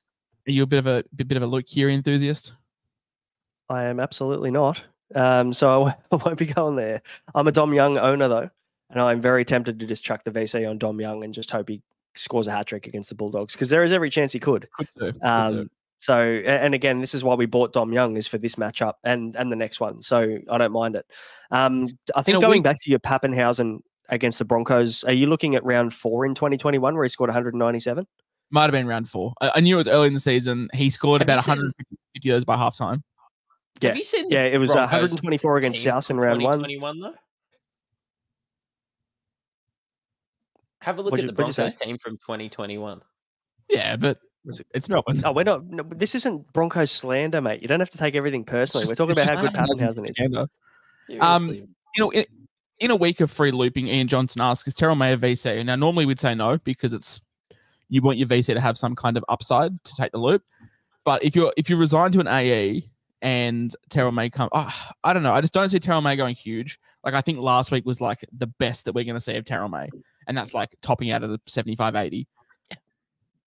I agree. Yeah, I agree. I think just want to point out that wasn't me that ever spoke over them that time. So you YouTube comments can shut up because that was those two that fucked up then, not me. Hey mate, I'd do it as much as you do. Ponga versus the Dragons, another VC loop option, or even a C if you've got the Pappenhausen VC on. I kind of like Ponga against the Dragons. I know the Dragons have been okay this year, but if you're a KP, and you mentioned it earlier, Matty, if you're a KP owner. It's kind of immoral, isn't it, to just put the VC on him and hope he goes massive against the Dragons? Mate, like the Dragons getting pumped by the who was it? The Dolphins just rings in my ears and just thinking, the Knights could absolutely rip them to shreds. I know the Dragons have been better. I know the Dragons have had some really good games. I know they beat a poor Manly last week, but they have these lapses and I just would not be flabbergasted if Ponga scored 180 versus them.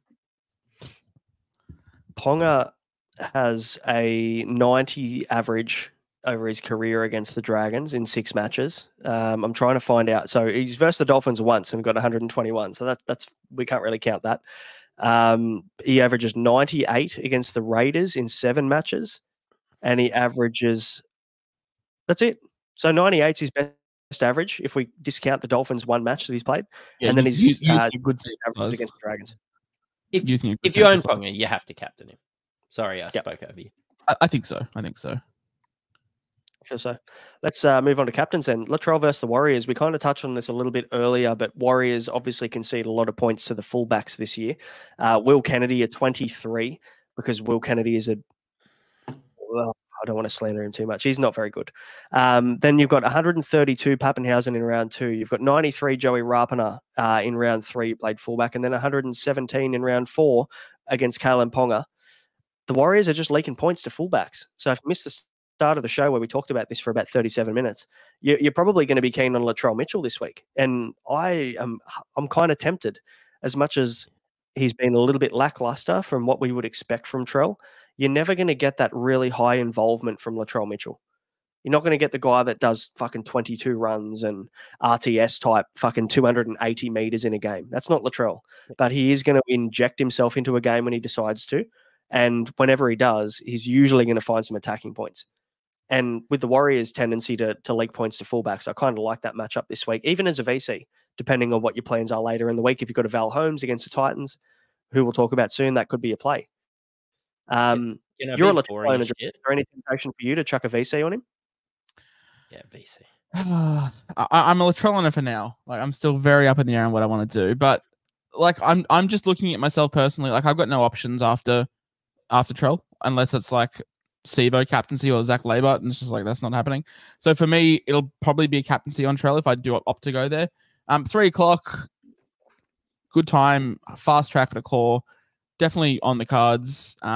Warriors have shown propensity to leak points this year. As much as they've been good, they have given up points. They gave up a lot to Pappenhausen. They gave up a lot to Drinkwater. I think I wasn't really listening before. But they have definitely given up points to fullback.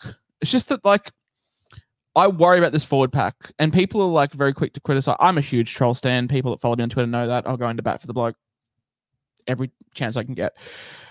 I don't think this is a Trell form slump. I think it's just the Warrior, the what are they called? The Bunnies pack just getting monstered. And it's like Tavita Tola versus Adam Finau-Blake. Sick. Tom Burgess versus Mitchell Barnett. Also not great.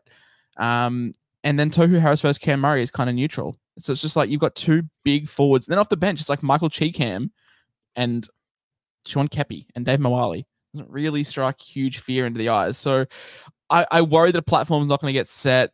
They had a lot of ball against the Bulldogs and couldn't execute. I don't know. I'll let everyone know, because I'll trade Trell out. He'll score 143. So yeah. Nice. Ian Johnson mentioned there's a bit of rain around Saturday too, which is relevant, I guess. We looked at Val Holmes and the Cowboys matchup, and we thought that was going to be a beauty last week, and it obviously was a bit of a bludger. Even though there were points scored in it, there were a lot of errors, and obviously there wasn't many Supercoach relevant scores from that game. So definitely something to consider. Some good little inside, or not inside knowledge, but good BOM knowledge, I should say. What about Hammer versus the Tigers, Matty? Because you're the owner of Hammer. Any love for him? Because 79, 94, 112 in his 3 games this season, he's continued to prove us wrong every week. Look, I'm not going there, but I wouldn't hate it if I do. With blokes like Hammer, I just have a look at how he's a little like Trell, how he doesn't always insert himself in the game. And I just get super scared of a 30 and it derailing. Like, if you're a head-to-head player, 100% Hammer or Trell this week. But I'm a lot more comfortable vice-captaining one of these blokes, and Hammer's playing too late in the round for me to vice-captain, so I'm staying away from Hammer this week. In saying that, with those 3 stats, playing against the Tigers, who have been better this year. But, yeah, look, I wouldn't blame you if you did. I just think it's a vice-captain option. What about Val Holmes then? Because Val Holmes or Drinkwater, potentially, both of them. It depends on who you own, but I'll tell you what, if you're a Val Holmes owner, or if you're someone that has a bit of cash to spend in the center wing, you would be remiss looking over Val Holmes, I think, because I won't lie, I've looked at how I can get him into my team to attack this Titans matchup, and I kind of love it. I think it might even be the best captain option this week. What do you reckon, Josh? Yeah. Trap game though, is it potentially? No. They're paying $1.13 against the Titans. Yeah, but how much?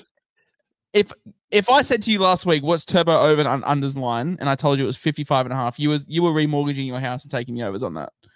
Yeah, 100%. I think he's the best. I think if you have KP and Hammy, so if you have KP and Val, like it's just the easiest decision to VCC KP into Valentine. Like it just is. And I'm terrified as an on-owner. Like I'm absolutely petrified of this game because he could go absolutely ballistic. But what I hope is that Des Hasler just thinks that there's only one player on the team and Zach Labart has a field day.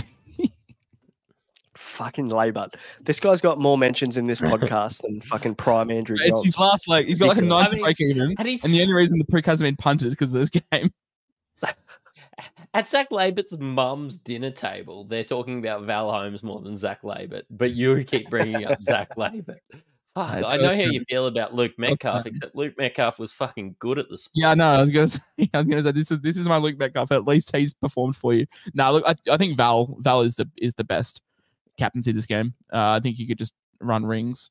And now that I've said that, he will score probably 31. So I am very sorry for owners. Yeah, so anybody who's on Drinky, that might be the option. For sure. All right, that'll do for VC and C options, but we really have been pretty poor in terms of organisation this week, but we're not going to play Guess Who, but we can do the Punters Club. Josh, have you got a bet? Ian Johnson's going to be petrified. He's gonna hate us because he's a huge Guess Who. I posted my bet in the chat, but you guys never got back to me. So I've got the Roosters minus 10.5. That's Braino's leg. I've got my leg at the Panthers minus 3.5. Matty? Parramatta Eels at $2.05 against the Raiders in Canberra. Oh, like all right. Spicy. Well, our $10 investment, boys. We are down, what are we, round 5. So we've had 5 bets. We're down $50, which is not great. But if we get this one up, we're going to be getting $82 back for our money. So $8.22 as our leg. So that's going to be the Roosters minus 10.5. Parramatta head-to-head into the Panthers at minus 3.5. Should we talk about how we did last week, or we just move on? Because yeah, we were not good. We went 0-3. Our fullback, our Supercoach multi did not do well. We had Trell anytime. We had RTS anytime. And who was our third anytime? Turbo. So 3 big red X's. Yeah, no good. We should have had, I don't know why we didn't opt to take Jackson Ford anytime into I think Mark Nichols crashed over and some other bum, some forward crashed over. It hasn't been a good time. I was saying to Matty today on the phone, we have our little debrief, that I feel like if I don't make any moves this week, I eventually will become good, because all of my players that I paid massive money for in Harry Grant, Dylan Brown, Latrell Mitchell, Turbo, all of these guns, Cleary, Hines, they're all going to come good in 1 week. I'm going to win the $1,000. And that's what I'm here for, because surely they can't all do shit the whole season. Yeah, you can't even use the sometimes maybe good, sometimes maybe shit soundbite, because they just haven't been good. Always shit. It's just always shit. So Paulie obviously missed the start of the episode. He just wants a World Cup update. Can confirm that AFL is flying, and that's all we need to know about. No, I think Braino will get... And I'm 6th in NRL. Nice, attaboy. I think Braino will get the full results up in the Discord, and then we'll post them to socials tomorrow. But can confirm yours truly is heading up one section of the World Cup, but it's not the section I wanted to be heading up. Very impressive. We've got a ton of questions, so let's dive into some of these start questions. It's question time. Let's answer your questions for the week ahead.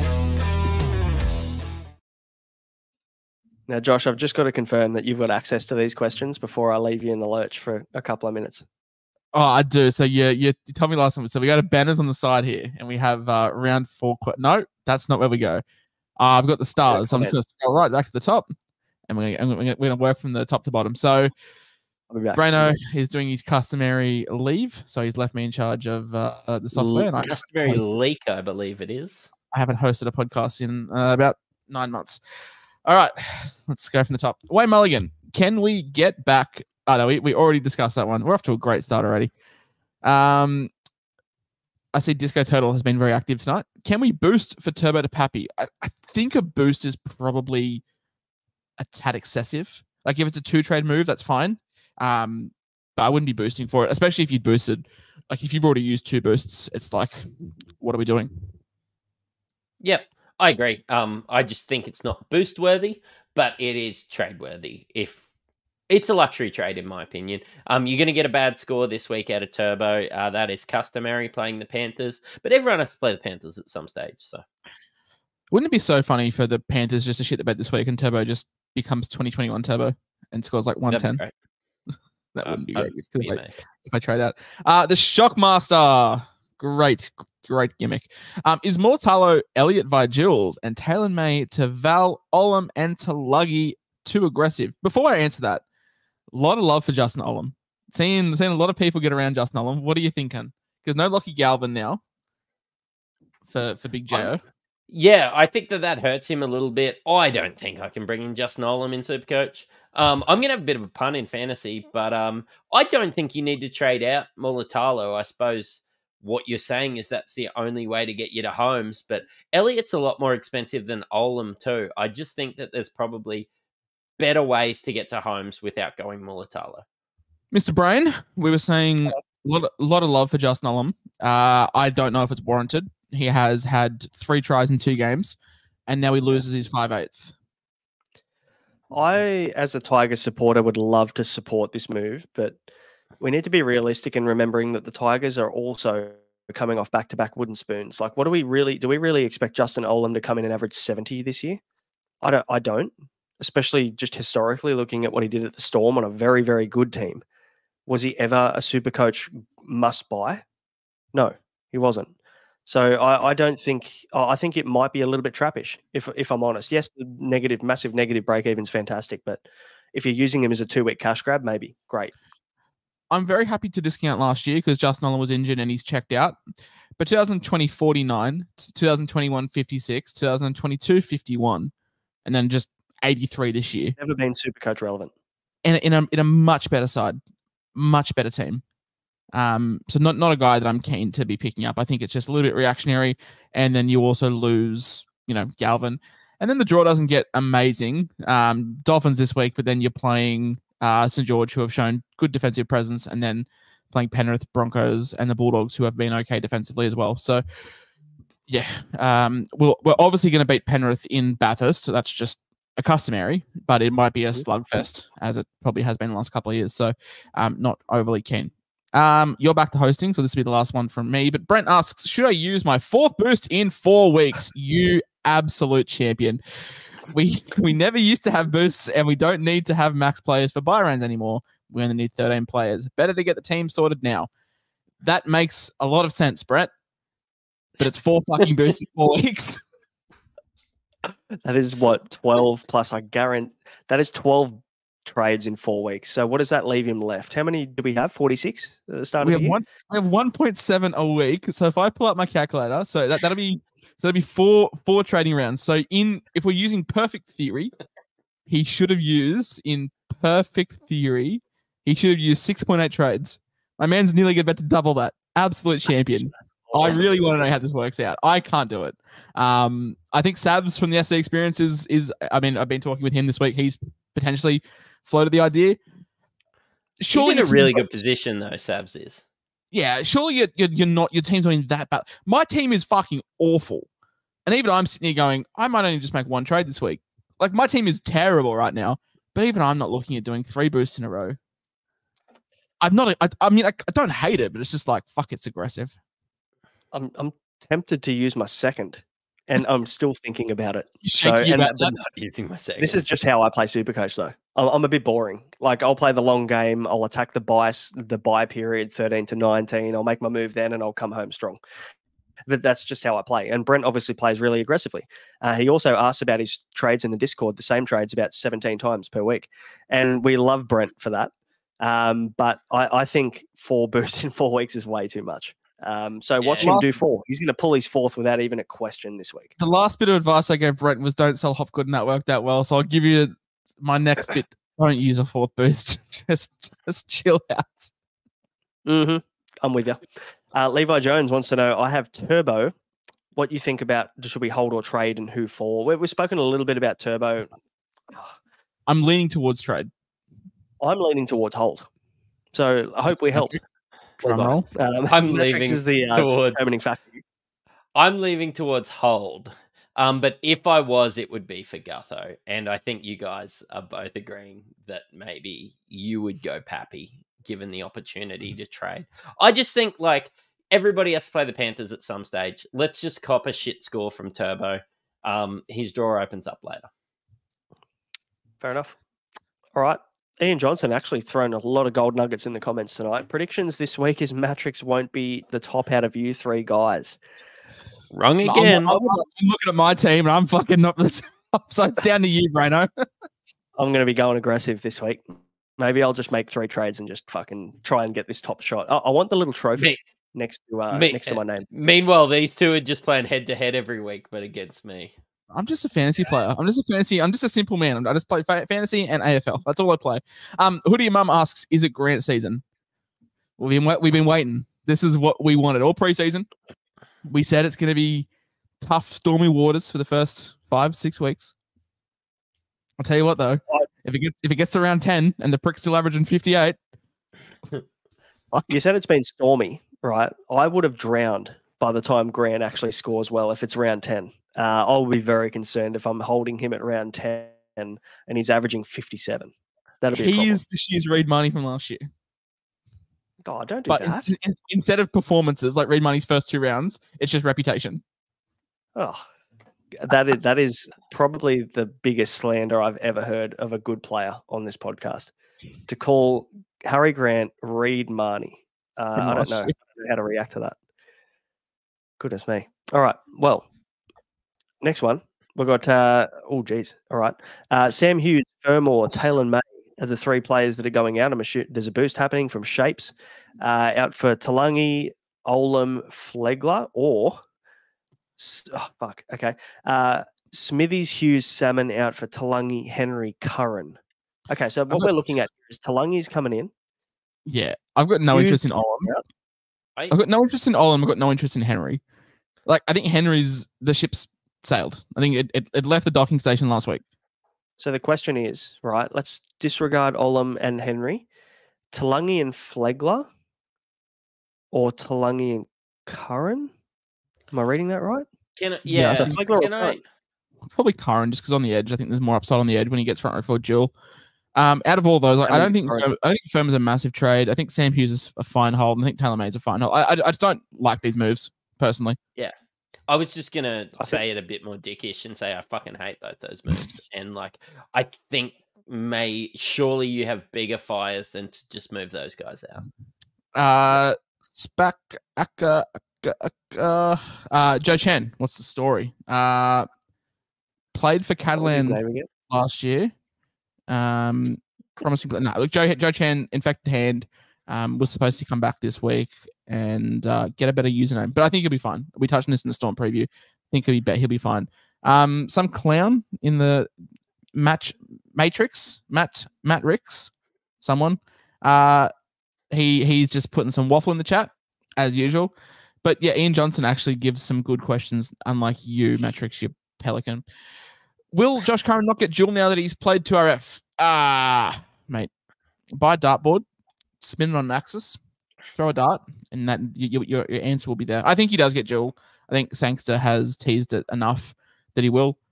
I don't agree with it, but sure.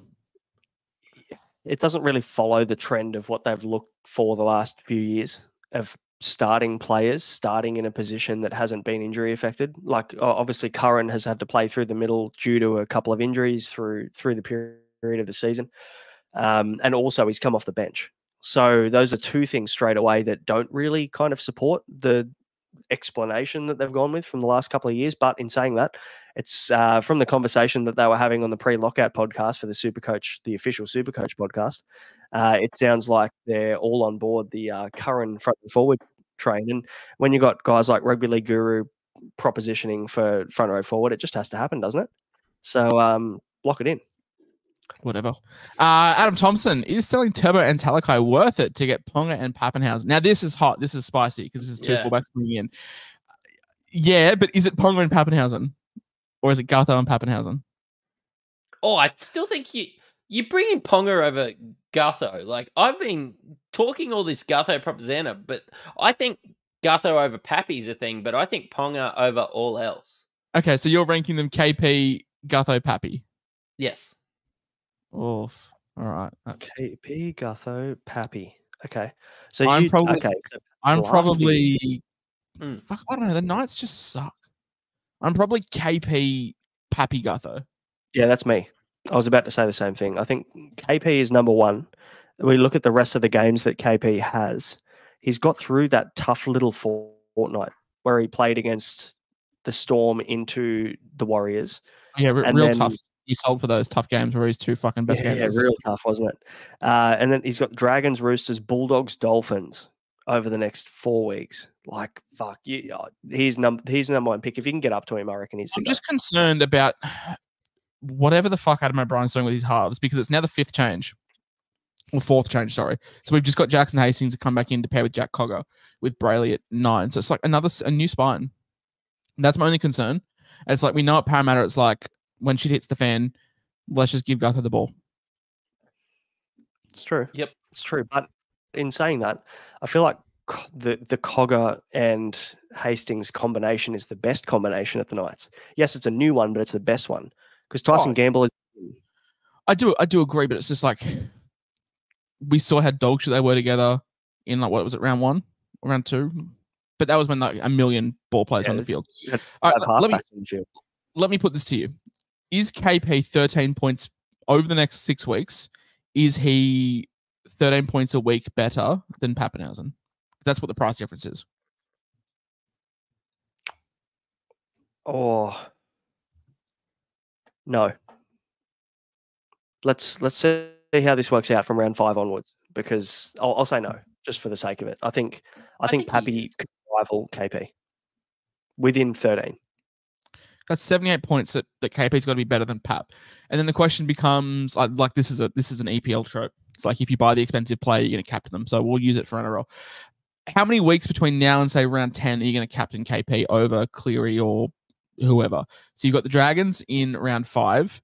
You've got the Roosters in round 6.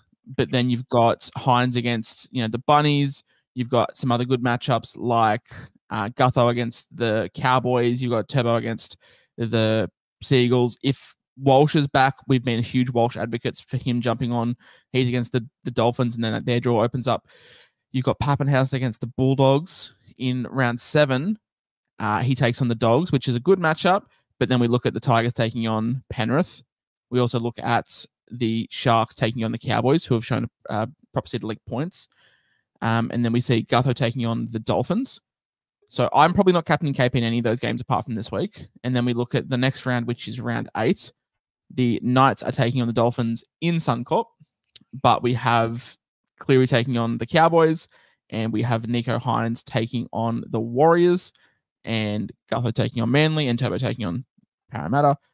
Like, I just don't think the money that you spend on KP, I don't think he's going to outperform the field by as much points as he needs to. And I don't think it makes up for the fact that he's going to be a captaincy option either. Like, I'm only looking at one of these games where I'd captain him.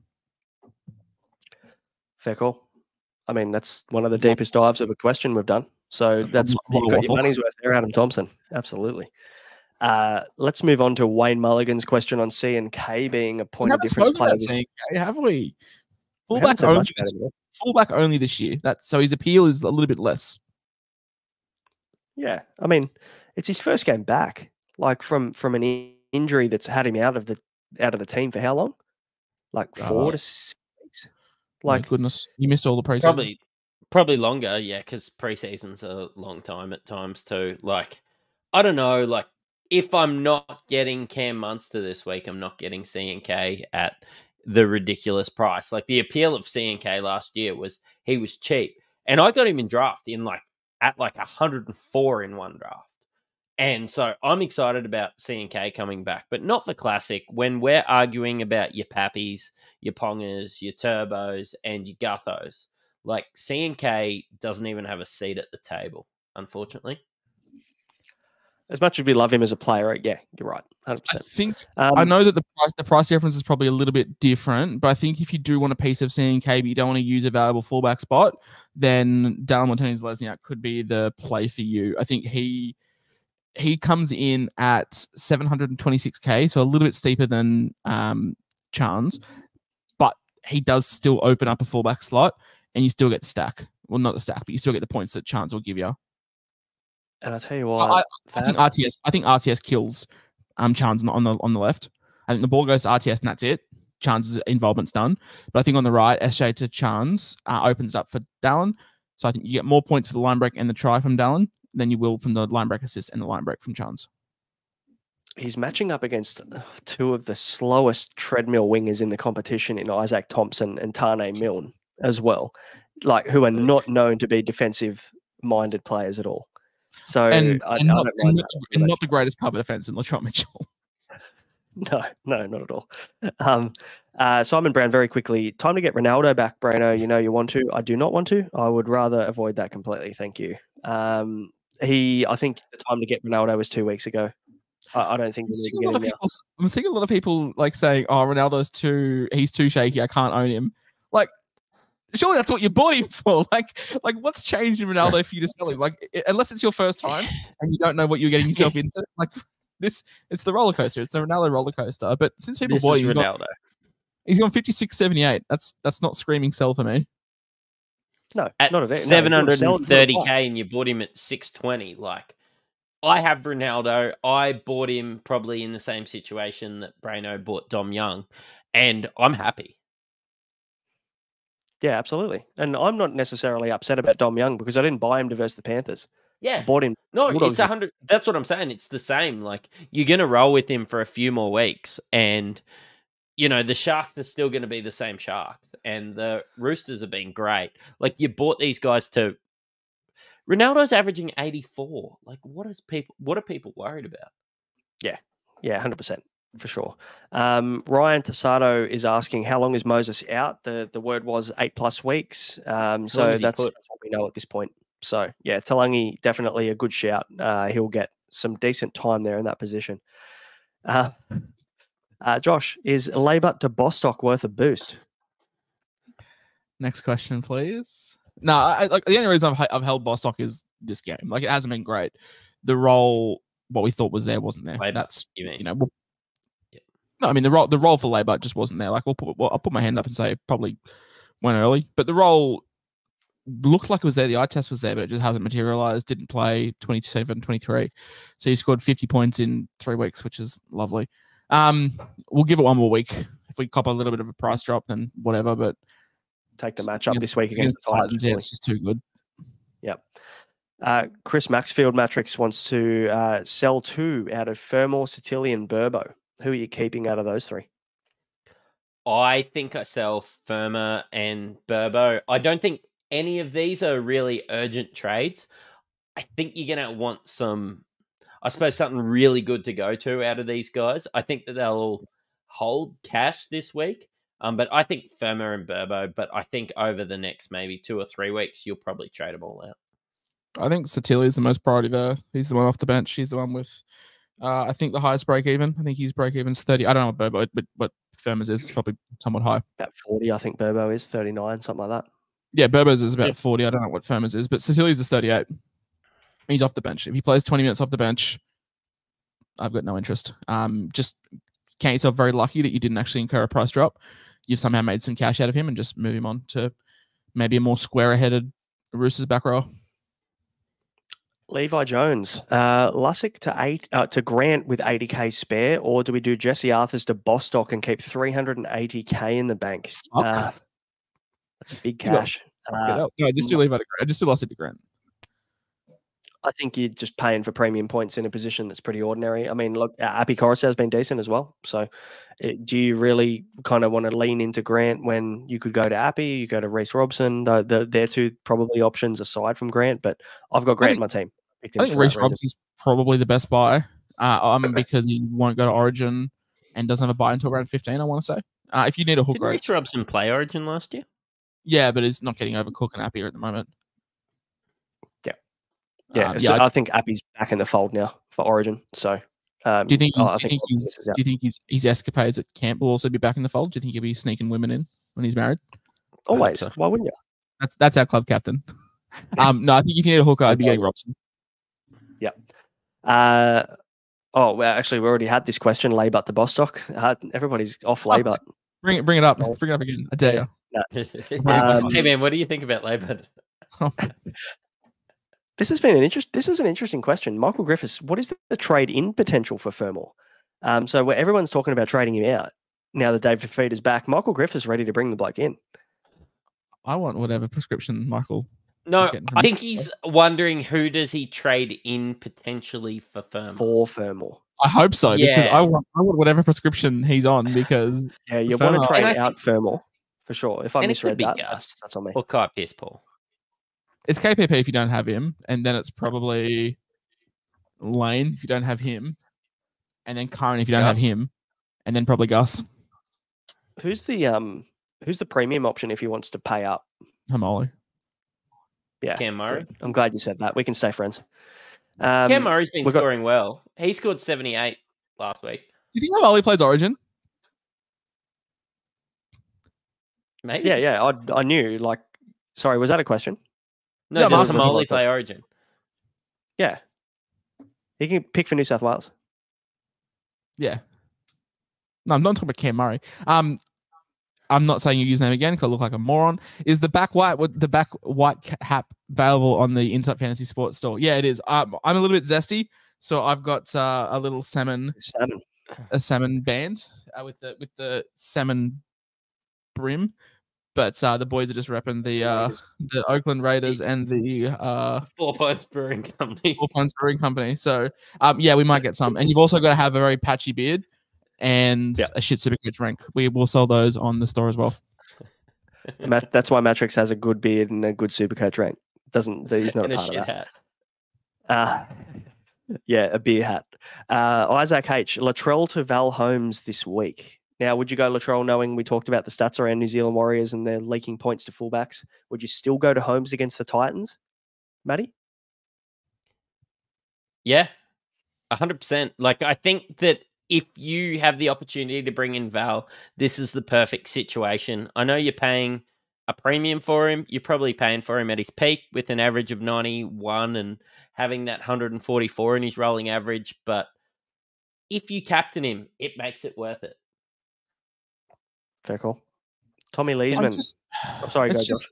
It's just like the draw is okay. Titans this week, which is great. Parramatta at CommBank, Sharks at PointsBet, Penrith, and then the Dolphins, which is great. Titans, which is great. Souths, Tigers, and then he's away. It'll be Origin into backing up against the Warriors, and then it's the Panthers in round 17. He doesn't miss that, but he won't play that all together. It's just like he won't play 13, he won't play 16, he won't play 19. Because you're buying him now. Like if you buy him now, you're not trading him out.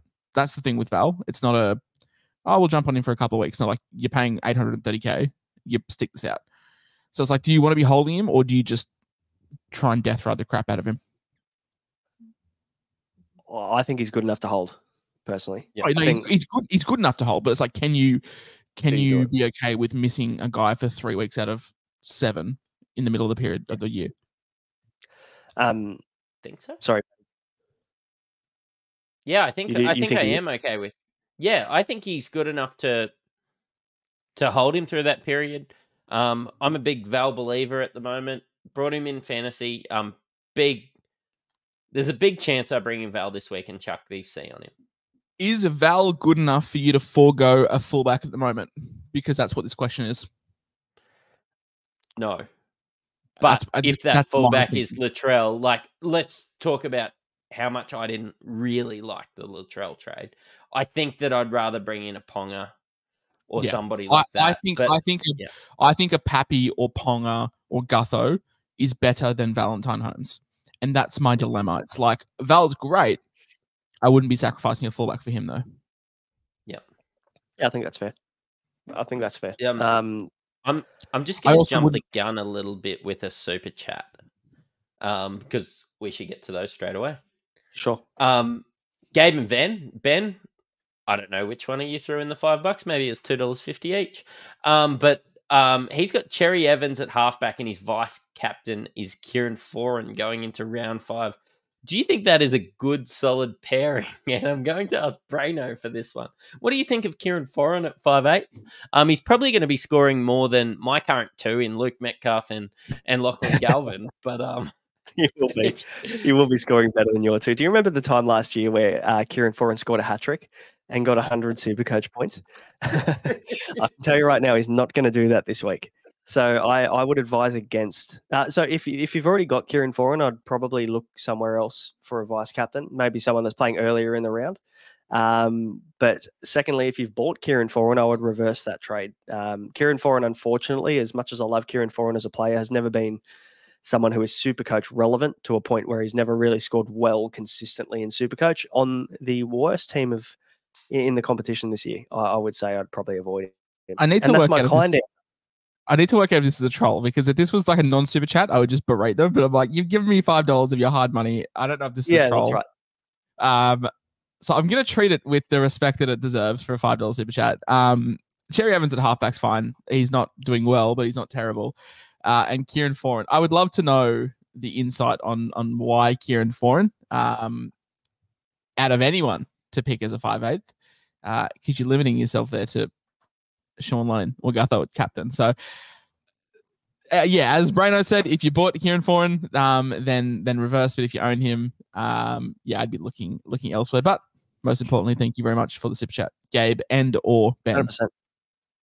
And for sure, like I guess maybe to add on to that, VC early in the week, not a guy late in the week. So VC early in the week, so you've got that option. It's not like VC gives you more points. You don't get any multiplier. It's only if they do well, then you can do what's called a VC loophole.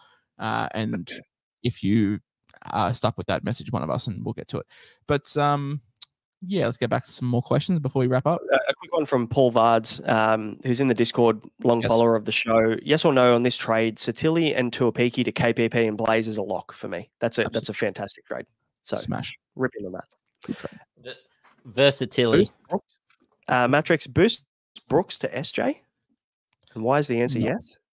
Not boost. Yeah, I think I don't know if it's boost worthy, but if you're worried about losing cash and you won't be able to afford SJ, I think Braino put it in a very good point earlier going through the Warriors draw going forward, that this is a great few weeks for SJ. Now is the time, because backing up, I don't exactly know Luke Brooks's break even, but he's not going to score well against the Panthers this week. SJ, I think, is going to go on a little bit of a run over the next 4 weeks. Luke Metcalf is not going to be doing the goal kicking this week. Yeah, I really love the boost Brooks to Metcalf. I think that's worth it. I look at Brooks's break even. It's 88, and you're going to lose every bit of cash that he's made you. And in a perfect world, I'd love to see SJ with CNK just for 1 week, but we're not going to get that. So probably all systems go. I was talking to Matty earlier about the Nico Hines to SJ move this week. And the reason for my thoughts around that is that obviously Nico with a bye this week. We know that Cleary's going to be back in 2 weeks. He's going to be versing the Tigers. You're going to have to try and get him back for that matchup. Now, Nico plays Souths, who haven't been great. Cowboys, who have been questionable, but they've been okay at times. And then Canberra, who have actually been okay. So it's not like he's got these massive, amazing matchups coming up, Nico, in the next 3 rounds. The same Canberra he just scored 100 against. Yeah, what do you get? 90. Are you serious? With your season, are you turning your notes up at 90? No, but listen to my logic, all right? So SJ, his draw, he plays 3 of the 4 teams that like the most Supercoach points this season. So he plays the Souths, he plays Manly, he plays St. George, he plays the Gold Coast Titans, 5, 6, 7, 8. So you can get 4 rounds of SJ playing against teams that leak the most Supercoach points this season, and then trade SJ straight back to Nico Hines in round 9 against the St. George Illawarra Dragons, where he punished us last year. Tell me that doesn't interest somewhat. No, that gives you no interest, because Nico Hines' draw from like 11 to 14 is awful. And you just said Souths were good against Nico, but then they're bad against SJ?